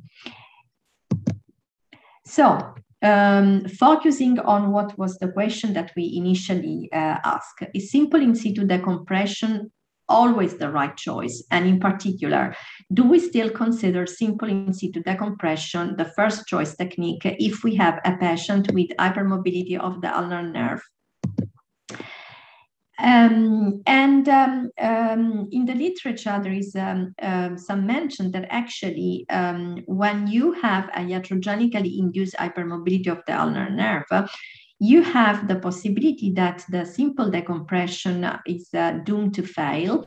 And some others consider that early transposition may actually prevent this kind of complication and therefore decrease the rate of revision surgery. Now, in order to talk about these issues, I have reviewed my surgical series for the last year of practice here in UAE, since I joined Mediclinic Parkview Hospital, and therefore I started to collaborate with Giovanni and Kieser. And I have reviewed the patients between December 2020 and December 2021. And personally, I have assessed about 53 patients, a prevalence of MEG patients, and most of them are in the age group of the third and the fourth decades that presented symptoms that might be considered clinically suggestive of an ulnar neuropathy. All my patients were studied with electrodiagnostic tests and then also with the dynamic ultrasound of the ulnar nerve at the elbow. And I always ask a bilateral study because I always want to compare both sides. Occasionally, in some specific situations, we also completed the diagnostic assessment with an MRI.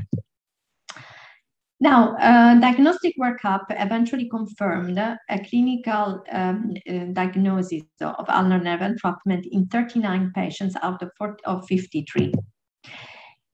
Something which I would like to emphasize is that these patients presented quite similar characteristics.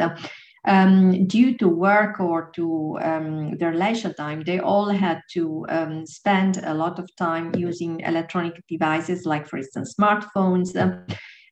They had to do a lot of office work and therefore spending long hours typing, and especially with the lockdown, this is a situation that apparently got worse.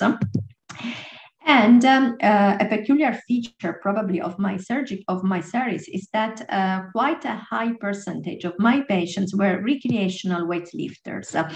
And specifically 70% of them practice weightlifting and lifting as an average between 50 up to 120 kilograms. Of the 39 patients that I mentioned were diagnosed with ulnar nerve entrapment at the elbow, 7 of them had already been submitted to surgery. 6 patients were submitted to simple in situ decompression, and they had, in 3 cases, a temporary resolution of their symptoms. In 1 case, there was no change at all, and in 2 cases, there was actually a worsening of the symptoms. One patient had been submitted to an intramuscular transposition, and after the first surgery, he started to complain about excruciating pain, and he also presented a progressive impairment with motor and sensory deficits. Now, talking about the overall pool of patients, it's interesting to note that the percentage of patients that presented hypermobility of the ulnar nerve in this series is 70%. Therefore, remarkable higher of the percentage up to 37, which has been reported to occur in the general population. So if we compare this data, we would say that it seems that hypermobility of the ulnar nerve seems to be a major factor in predisposing to the onset of ulnar neuropathy. So following more or less the guidelines that Lucas already mentioned before, we designed what kind of treatment we are going to indicate for these patients. 25 were given indication for conservative management, and 14 patients underwent surgery. And it's interesting to note that out of the 14 patients that were given indication for surgery, 10 of them presented an associated hypermobility of the ulnar nerve. And specifically, 8 primary cases presented hypermobility of the ulnar nerve, whereas 2 of the cases of revision surgery had developed had presented an hypermobility of the ulnar nerve, which I do not know whether it was a pre-existing condition before the first surgery, because these patients were operated without a pre-op ultrasound. So I would say that these are cases if you have a tendency to subluxation, or if you have a frank dislocation, so if you have an hypermobility of the ulnar nerve, simple in situ decompression is probably not your best technical choice, and you should go for an anterior subcutaneous transposition. And this is a concept that also Lucas emphasized at the end of his presentation. So I am briefly mention here which are the main steps to perform a correct anterior subcutaneous transposition. Of course, we have to perform a decompression of the ulnar nerve along its course, taking care of decompressing the nerve in the cubital tunnel, but also in between the two heads of the flexor carpi ulnaris. It's essential to carefully prepare the branches for the flexor carpi ulnaris. A major step is always to take care of resecting the intermuscular septum, because in cases of anterior subcutaneous transposition that failed, very often on revision surgery, it was documented that the intermuscular septum had not been resected, and this eventually created a secondary kinking of the nerve. And then you can mobilize the nerve, which is going to be, as we are going to see, fixing the new domicile. And some others also recommend an excision of the offending snapping medial portion of the triceps in case of an association of snapping triceps. Now, these are surgical videos that show the presence of a snapping ulnar nerve that you can see before the Osborne aponeurosis was resected. And this clearly shows how after opening the cubital tunnel, the frank dislocation becomes even more evident. This is a situation that, if it is not further treated with an anterior subcutaneous transposition, is certainly not going to sort out the symptoms of the patient. Now, the interesting thing is that out of the 14 cases I mentioned before, one of my patients also presented a complete lack of Osborne's aponeurosis. This is a finding that I already found in a couple of cases in patients I operated in the past years in the UAE. It's very important to pay attention to the cutaneous branches that you find, because otherwise, as Shimon correctly mentioned, damaging these cutaneous branches may expose to the development of a neuroma that can partially compromise the valid functional outcome of your surgery. And it's always very important to identify, isolate, and carefully mobilize the branches for the flexor carpi ulnaris. This surgery should always be performed under magnification. There is also something I would like to mention. Usually it is believed that the ulnar nerve is starting to branch off at the level of the flexor carpi ulnaris, but I think it's an experience of all of us that occasionally there might be also some branching for the triceps above the level of the elbow. The nerve is then transposed. As I said, we also have to pay attention to resect the intermuscular septum to prevent a further kinking of the nerve at this site. And then in order to prevent that there is a slipping of the ulnar nerve back into the empty groove, we prepare a sling of fat tissue, which is going to maintain the nerve in the new domicile. And this is the final picture. In case of a snapping triceps, which is a situation that I happen to find in very few cases and not in the small group of patients that I have reviewed for this webinar, it is suggested that you should also perform a lateral transposition or excision of the offended snapping medial portion of the triceps. And Robert Spinners, for instance, specifically highlights that this might be actually a situation that favors the failure of your outcome if you do not also apply this step. So talking about the outcome of my patients, I have to say that first of all, the patients I examined in these cases were just operated in this last year. So of course, follow-up is not probably long enough, but so far all patients presented a satisfactory outcome. The conclusion is that we really have to consider that hypermobility of the ulnar nerve may be a major factor that predisposes to ulnar nerve entrapment. And there is something that I would like to emphasize. It might be that nowadays we have a lifestyle change that might actually make hypermobility of the ulnar nerve to be more important than it was in the past. Lucas mentioned that usually this entrapment syndrome is mostly found in the fifth decade, but for instance, as I showed you, my patients were all in the third and the fourth decade, so significantly younger than what mentioned in the literature so far.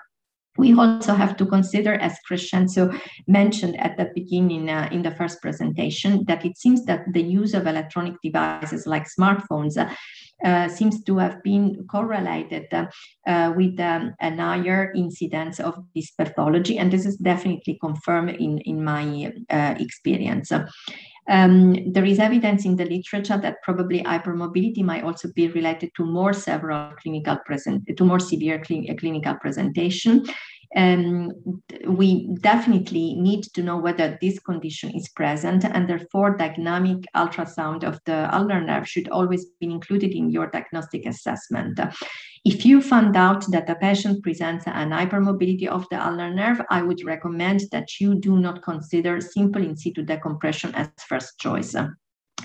And personally, I believe that even in those cases that hypermobility of the ulnar nerve has not been preoperatively documented, you might consider that choosing anterior subcutaneous transposition versus simple in situ decompression might be something that prevents the onset of a iatrogenic hypermobility, and therefore you might prevent the recurrence of symptoms and the possibility for a revision surgery. I do hope my presentation was clear enough, and I thanks for your attention. Thank you very much, Deborah. for this clear statement and presentation. I think we should move forward for the last speaker, but just I would like to encourage again the audience, please write down in the chat your questions so that we later on can discuss everything. So right now I'm able and very happy to introduce Kartik Krishnan. I think we will see right now very, very nice and small incision. So Kartik, I'm looking very forward. Thank you very much. I hope everybody can hear me. I just want a feedback that you can hear me. Just give me a We can shout. perfectly hear and see you, Kartik. Thank you. Oh, thank you very much. So I was given the task of talking about the ulnar nerve entrapment of the elbow, the role of endoscopy in decompression. This wonderful seminar. Much has been already said, so I'm not going to go into the details of the diagnostics and the epidemiology and so on.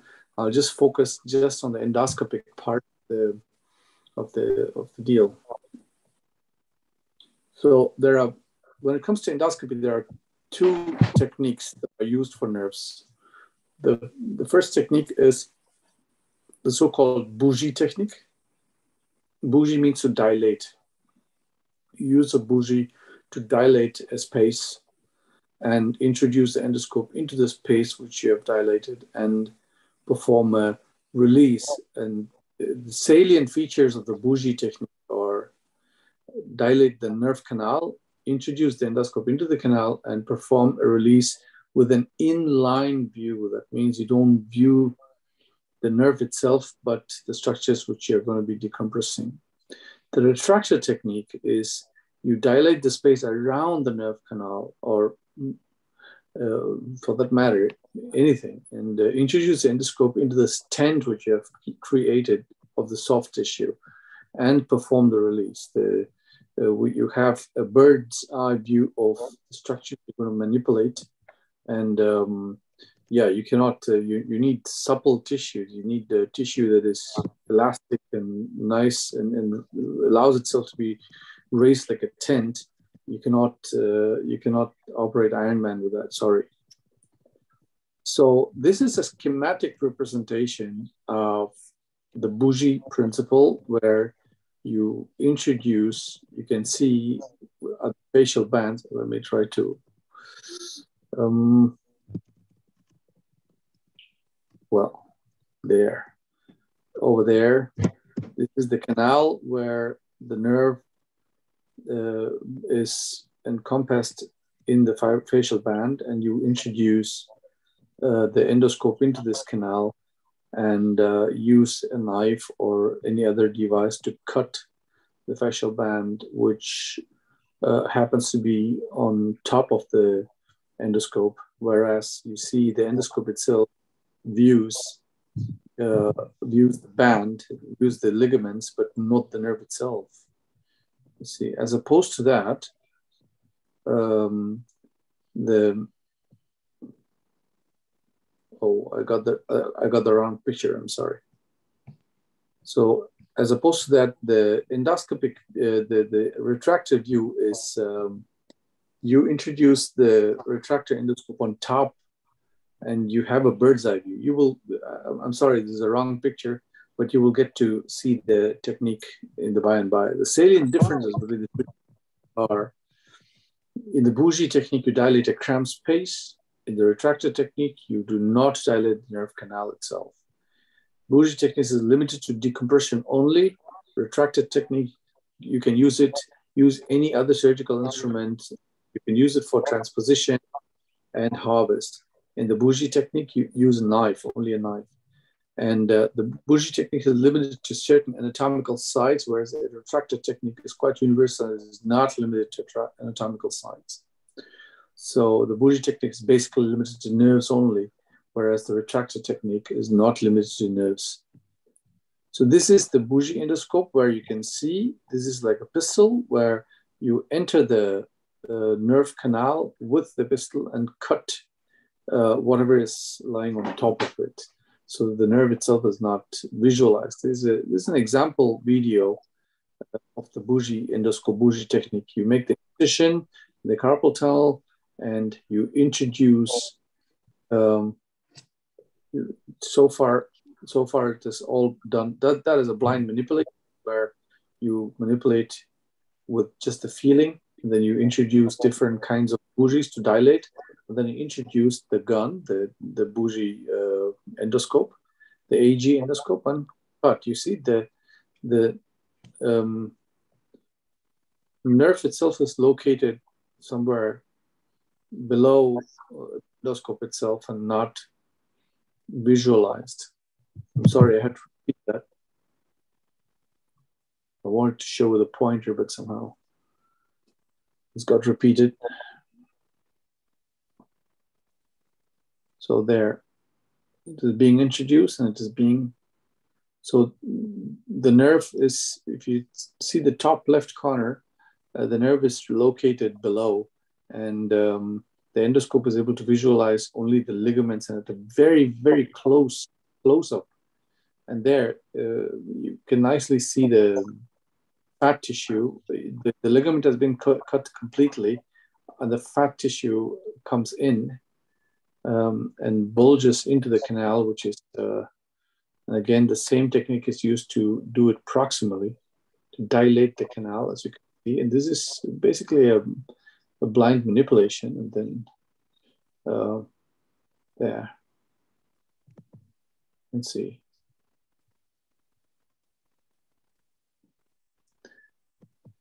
And then the whole site is lavaged, irrigated.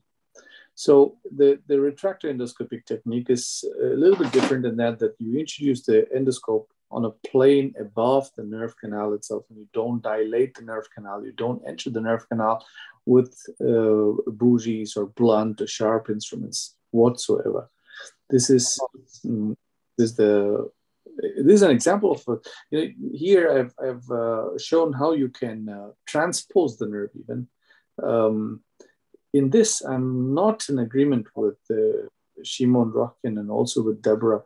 You have to sacrifice the first or even the first two branches of the FCU in order to transpose the nerve. Otherwise, you will not get an adequate transposition. This is number one. Number two, the pain is caused not by the transection of the FCU branches, rather from the antebrachial cutaneous nerve, medial antebrachial cutaneous nerve, which is a sensory nerve, and that is the culprit which causes severe neuropathic pain problems when it is injured. And here you can see 360 degrees neurolisis of the nerve is necessary for transposition. And after that, you can see that the nerve has been transposed nicely into a cubital fossa and a cubital a pocket created in the cubital fossa, and stitches placed between the deep fascia and the subcutaneous tissue, as shown here, will create septum, and that is the original course of the ulnar nerve, and that is the new course of the ulnar nerve. And we have to see that it is not being done with kinking. During the surgery, you have to move the elbow completely and see that the nerve does not kink after it has been moved. We did some studies comparing the open techniques and endoscopic techniques. In this study, we compared only the in situ. I showed you the anterior transposition just for the gimmick, just to show you that this is possible with the endoscope, not to show you that this has to be done. That is a completely different issue, what we do, and whether you transpose or not, whether you transpose subcutaneous or subfascial, or you remove the muscle and put the muscle, or you remove the medial epicardial. These are discussions which are strategic discussions. Here, I just wanted to show you the endoscopic technique where you can really do it with endoscopy if you want, if you have the dexterity. And we compared two cohorts of patients, equal cohorts of patients which have been operated in the endoscopic technique and open technique. And you can see after 2 years, there is absolutely not big difference between the outcomes. Both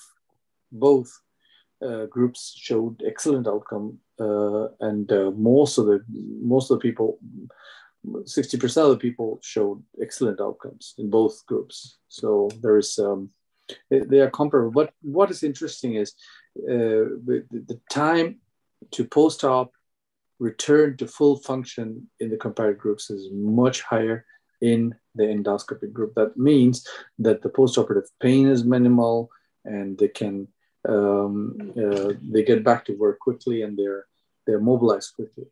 An important thing here is also to mention that the proper implementation of the technique is important. You know, in good hands, any technique is good, but like Lucas mentioned, Zager KISS is the best option. I mean, keep it very simple, keep it straightforward.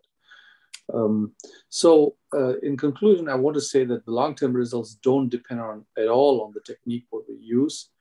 Short-term results are better with endoscopic releases.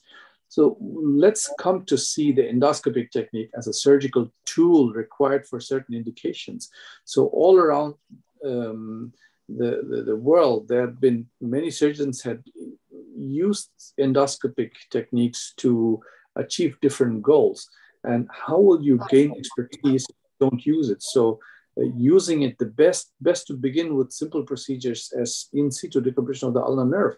This gives you a fantastic bird's eye view and an opportunity to use the endoscope and decompress it. And when it comes to the, once you have gained the expertise in using the endoscopic tool, you start to see the indications when you need to use the endoscope, where you can use it, or not as an endoscopic technique as a strategy, but use it as a tool. You know, if you need a scissor, you use a scissors. If you need a rasp, you take a rasp. If you take a dissector, you take a dissector, or Leahy, you take a Leahy. Same way, whenever you see there is a necessity, you take the endoscope and use it for the indications as you see necessary. Thank you very much. I'll keep my talk. Kartik, thank you very much for this excellent overview and for reminding us that endoscopic techniques is an enhancement of what we have to treat these patients. So we now will start the discussion. There's one question or two questions from Dr. Gavrilians. He asked, arm surgeons usually use maximum decompression technique, decompression all possible compression sites, not only cubital. Is this necessary or not? So go, as was proposed when introducing the endoscopic techniques, the argument to do it was to have a long distance decompression for about 10 to 12 centimeters, starting at the cubital tunnel, proximal and distal. And that has now over years been reduced to, well, more or less the cubital tunnel plus maybe 5 to 10 centimeters. So this is the first question, go for all. And the second is, what is your opinion of combination when decompress the nerve to augment inside the cubital canal formed by a muscle roof attached to the medial epicondyle? Does it help from instability? So basically to prevent secondary hypermobility after in situ decompression. So what's your opinion on this? Kartik, will you want to start? Yeah, thank you very much for the stimulating questions. The comment to the first question is, there is no necessity to decompress the nerve in a very, very long stretch. It was the studies which were presented at that time was just to justify, it is quite a natural thing, just to justify their new technique, a new tool which has been brought into the scenario, and to say that, look, this tool offers something which if you want to do in an open fashion, you have to open up a very long distance. And they tried to impress upon us and saying that, look, with the endoscopic technique, you can really decompress in a long distance without making a long incision. And this is necessary. This is actually necessary to do the decompression. But I personally, also studies have shown that it is not really necessary to do the decompression at such a long distance, is number one. Number two, double crush and other issues have been brought up, both by Shimon Rotkin and also by other panelists. about whether to operate the double crush right away. If there is a Loge de Guyon and a cubital tunnel syndrome, do we need to do it both? Yes, I would. If it has been electrophysiologically tested and proven, as well as there is Tinel sign on both sides, and the patient has atrophy of the hand intrinsics, then I would go in and do. I will go even one step further, and I will tell you a short anecdote of my fellowship with Dr. David Klein.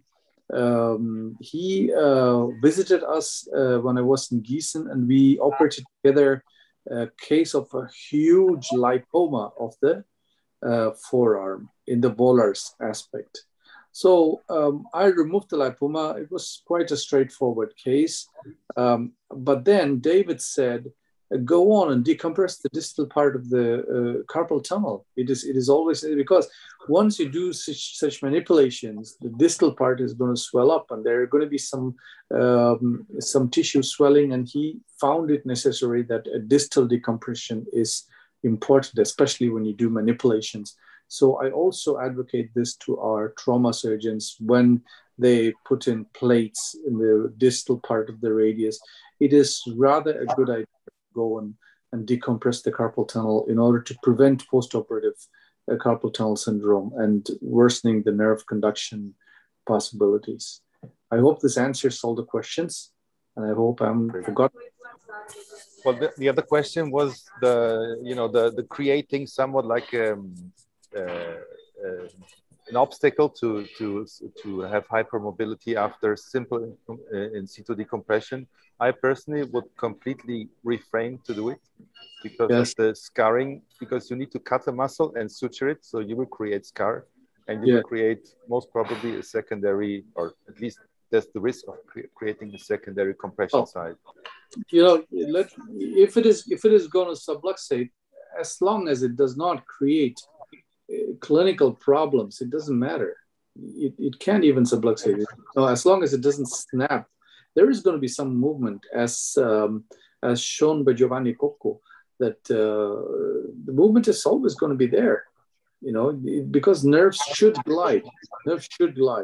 So that also brings us to the issue that soon after the surgery, we have to mobilize the joint. We have to get the patients moved. So the thought that we have to put the elbow in a cast, like many orthopedic surgeons do in our area, this is outdated, and it is not correct.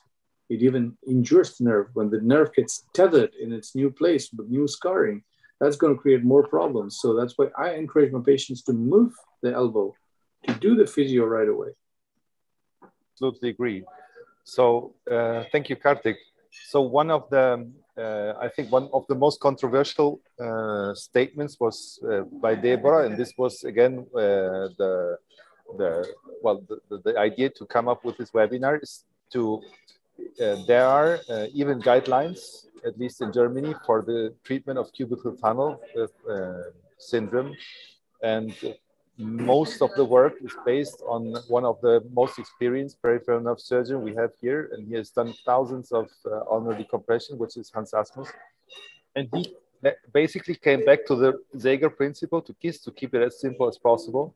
And he, and this is what we, even with literature and with all the experienced colleagues involved in the generation of the, and then the generating of the guidelines, agreed that even if the nerve is hypermobile, we will not go at first sight for transposition. So this is maybe some 7-8 years old. And Deborah stated that in her, according to her experience done in the UAE, that her way to treat changes. So is this something that is true for others too? Deborah, please. Okay, so the experience I presented is a partial experience because I just focus on the patients that I have diagnosed and treated in the last year. And maybe because, you always try to keep the presentation as short as possible, I have not indulged in saying that I also, of course, have performed a simple in situ decompression as first choice technique for many years. And I just started to change my technique more recently when I started to see that the percentage of patients presented an hypermobility of the ulnar nerve was relevant. And again, maybe we also have to consider what is the lifestyle of the patients. Young patients are using a lot the smartphones, which means that they spend a long time with the prolonged elbow flexion. And as I mentioned, also most of my patients were young males, and I might even say kind of rather obsessed with being fit, and therefore weightlifting was a major concern for them.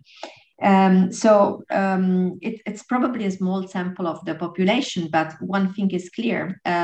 Patients with a different kind of lifestyle with those that I used to treat, for instance, when I was in Italy or even years ago. And I think the point, and this was my message, I think we also have to say, so update the technique, and we have also to consider that we have to tailor our procedures based on the new conditions of the patients. I can tell you that most of my patients report, doctor, when I keep my elbow flexed, I see that immediately I have a worsening of the algoparesthesias. So there is a clear also evidence that, and I can hear the click of the nerve. So, this for me is an evidence that the ulnar hypermobility is not a situation that we should underestimate. For sure, we need more evidence, but I think we have to consider that most of the reports in the literature also date back to before we started to do an assessment that would include electrodiagnostic studies and imaging. So the hypermobility was probably not preoperatively assessed. There was a different lifestyle. For me, I'm not saying that I want to oblige everybody to go for anterior subcutaneous transposition as first choice, but I think that probably we have to consider there are new conditions, and maybe we should consider that what was valid as a statement 15 years ago might not be valid anymore now. Thank you very much. I think this is very important to point out that the dynamic studies, especially with ultrasound, give us insight into pathologies we not have seen this way before. So what I ask myself is the hypermobility the actual problem? Because you can see an epineurial scarring at the point where the nerve, let's say, rubs around the medial epicondyle, or is the anterior transposition, as you showed, Deborah, in your presentation, that the nerve is less stretched once you flex the arm completely if it runs around the cubital fossa, or if it's transposed. So is it also a problem of less stretching of the nerve? Is there any opinion on that? Yeah, I think that this is also one of the major reasons why these patients also do better when they have the anterior transposition. For somebody that spends, for instance, 10 hours typing on a computer, and therefore with prolonged elbow flexion, or for instance, if they have the habit of sleeping with flexed elbows, the stretching might be a major factor triggering the onset of the symptoms, and the transposition has this advantage as well. So there's one more question from Dr. Zitek. This goes for Kartik mostly. Any conditions that prevent using endoscopic technique to use, Kartik? Is there anything, condition you would say, no, in this case, I will go for open? Actually, again, I'm coming back to my comment about using the endoscope as a tool. It is not an endoscopic technique of transposition. So you can basically begin any surgery with an endoscopic approach. And as soon as you see that the scarring is too high, there's going to be additional pathology which are not going to be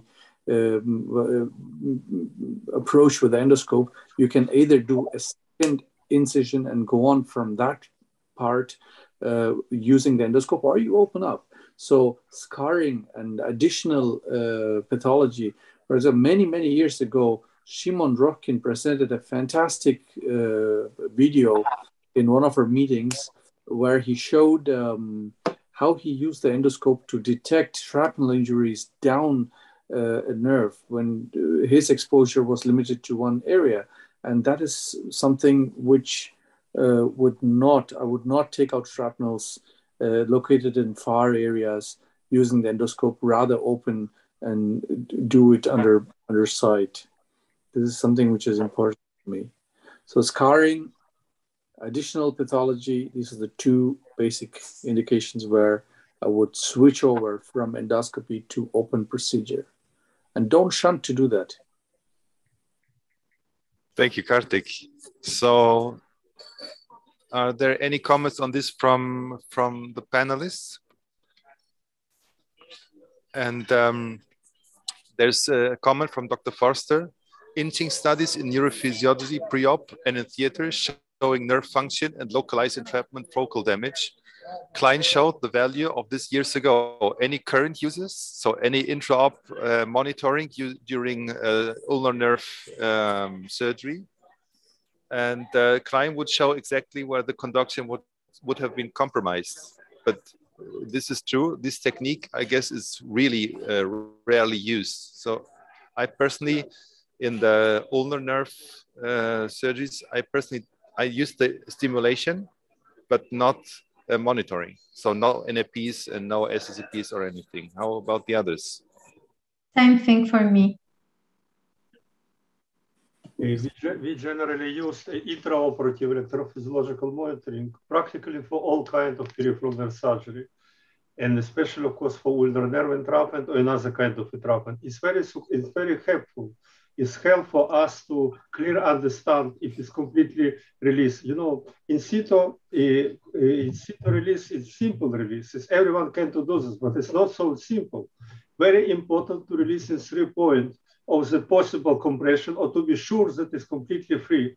And electrophysiology help during the surgery to understand if you release of the nerve. In most of the cases, you have intraoperative improvement of electrophysiological response directly. Of course, you need good electrophysiology specialist because it's difficult for a surgeon to do also electrophysiology and also to operate patient.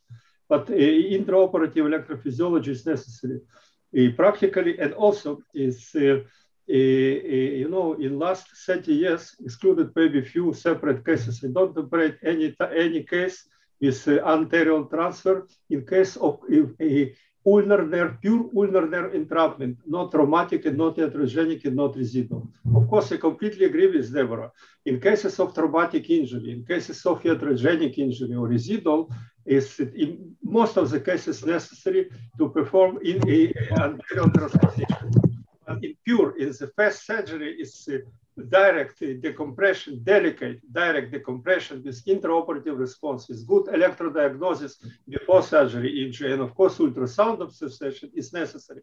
Because I would ask for a panel case, young men have clinical picture ulnar nerve entrapment, ultrasound normal, EMG normal. He suffered in last 6 months.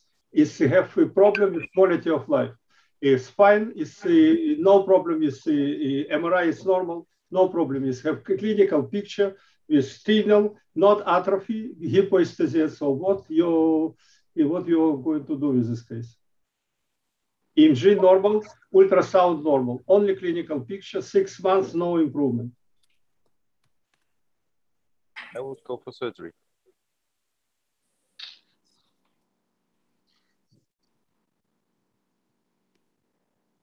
Well, in situ for my side, surgery.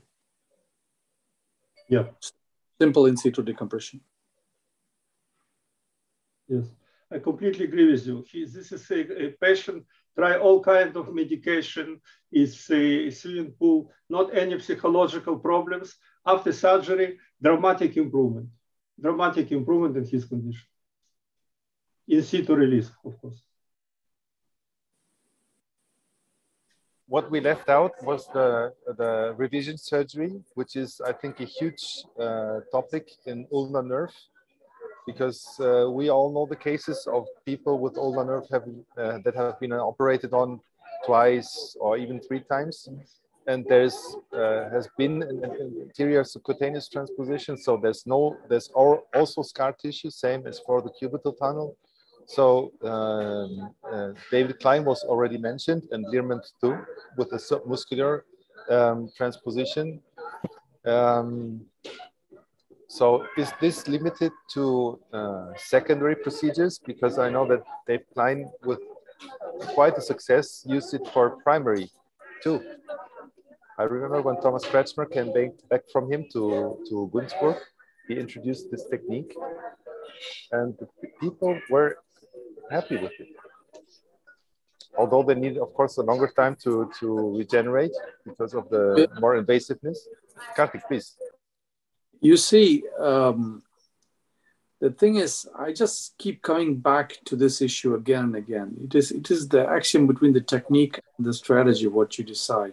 So I have seen many a times patients who come to me with a very small incision where they say there have been anterior transposition of ulnar nerve having been done, and you see obviously a killing of the nerve. The nerve has not been released proximal enough, the nerve has not been released distal enough, and the transposition was just nothing but a worse kinking of the nerve just around the epicondyle, around the medial epicondyle. This is something which has to be, so if you put all these patients into that basket and say that anterior transposition, is it good or bad? It is bad, of course, it is bad. So if an anterior transposition has been properly made, or an in situ decompression has been properly made, then the results are going to be different. So we cannot label completely and say that anterior transposition is bad. It doesn't work. Absolutely agree.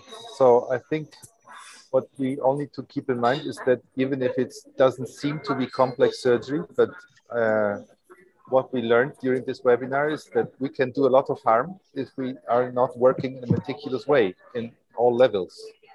So I think whenever a technique is well performed, the patient most probably will benefit from it.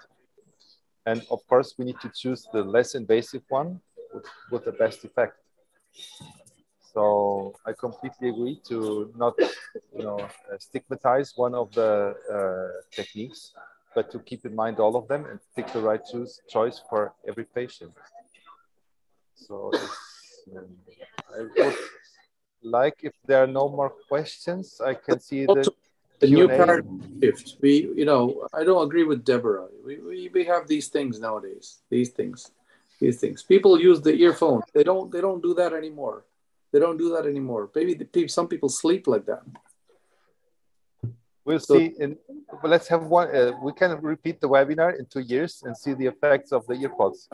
Absolutely. Sponsored by Apple and Samsung. Or maybe Corona. Oh, yeah. Deborah, please. You want to make the final remarks? The final remark is that we all only wanted to prove that ulnar nerve entrapment is not such a simple pathology as many believe. The fact that already we have so many surgical techniques, and at the end of the day, quite a few surgeons are discussing, and we do not find an agreement on which technique might be the best one, probably implies that still we have to learn a lot. My personal message was that as I said before, we really need to tailor the diagnostic assessment and consequently the indication for surgery. Maybe there is something which is changing in comparison with the past. And probably we still need to review the results also with longer follow-ups that we did before. And I agree with you that we should have included also the revision surgery, but we had limitation related to time, and this is the reason why at the end of the day the main message was about the diagnosis and the indication.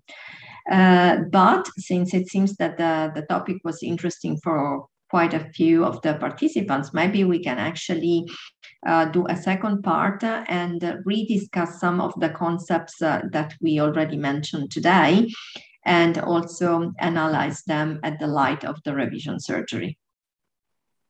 Perfect.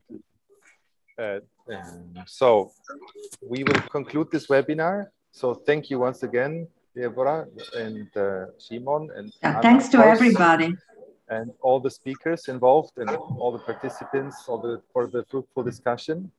And we will keep you updated for the next activities with our webinar series, which will be in more or less 6 weeks, 6 to 7 weeks.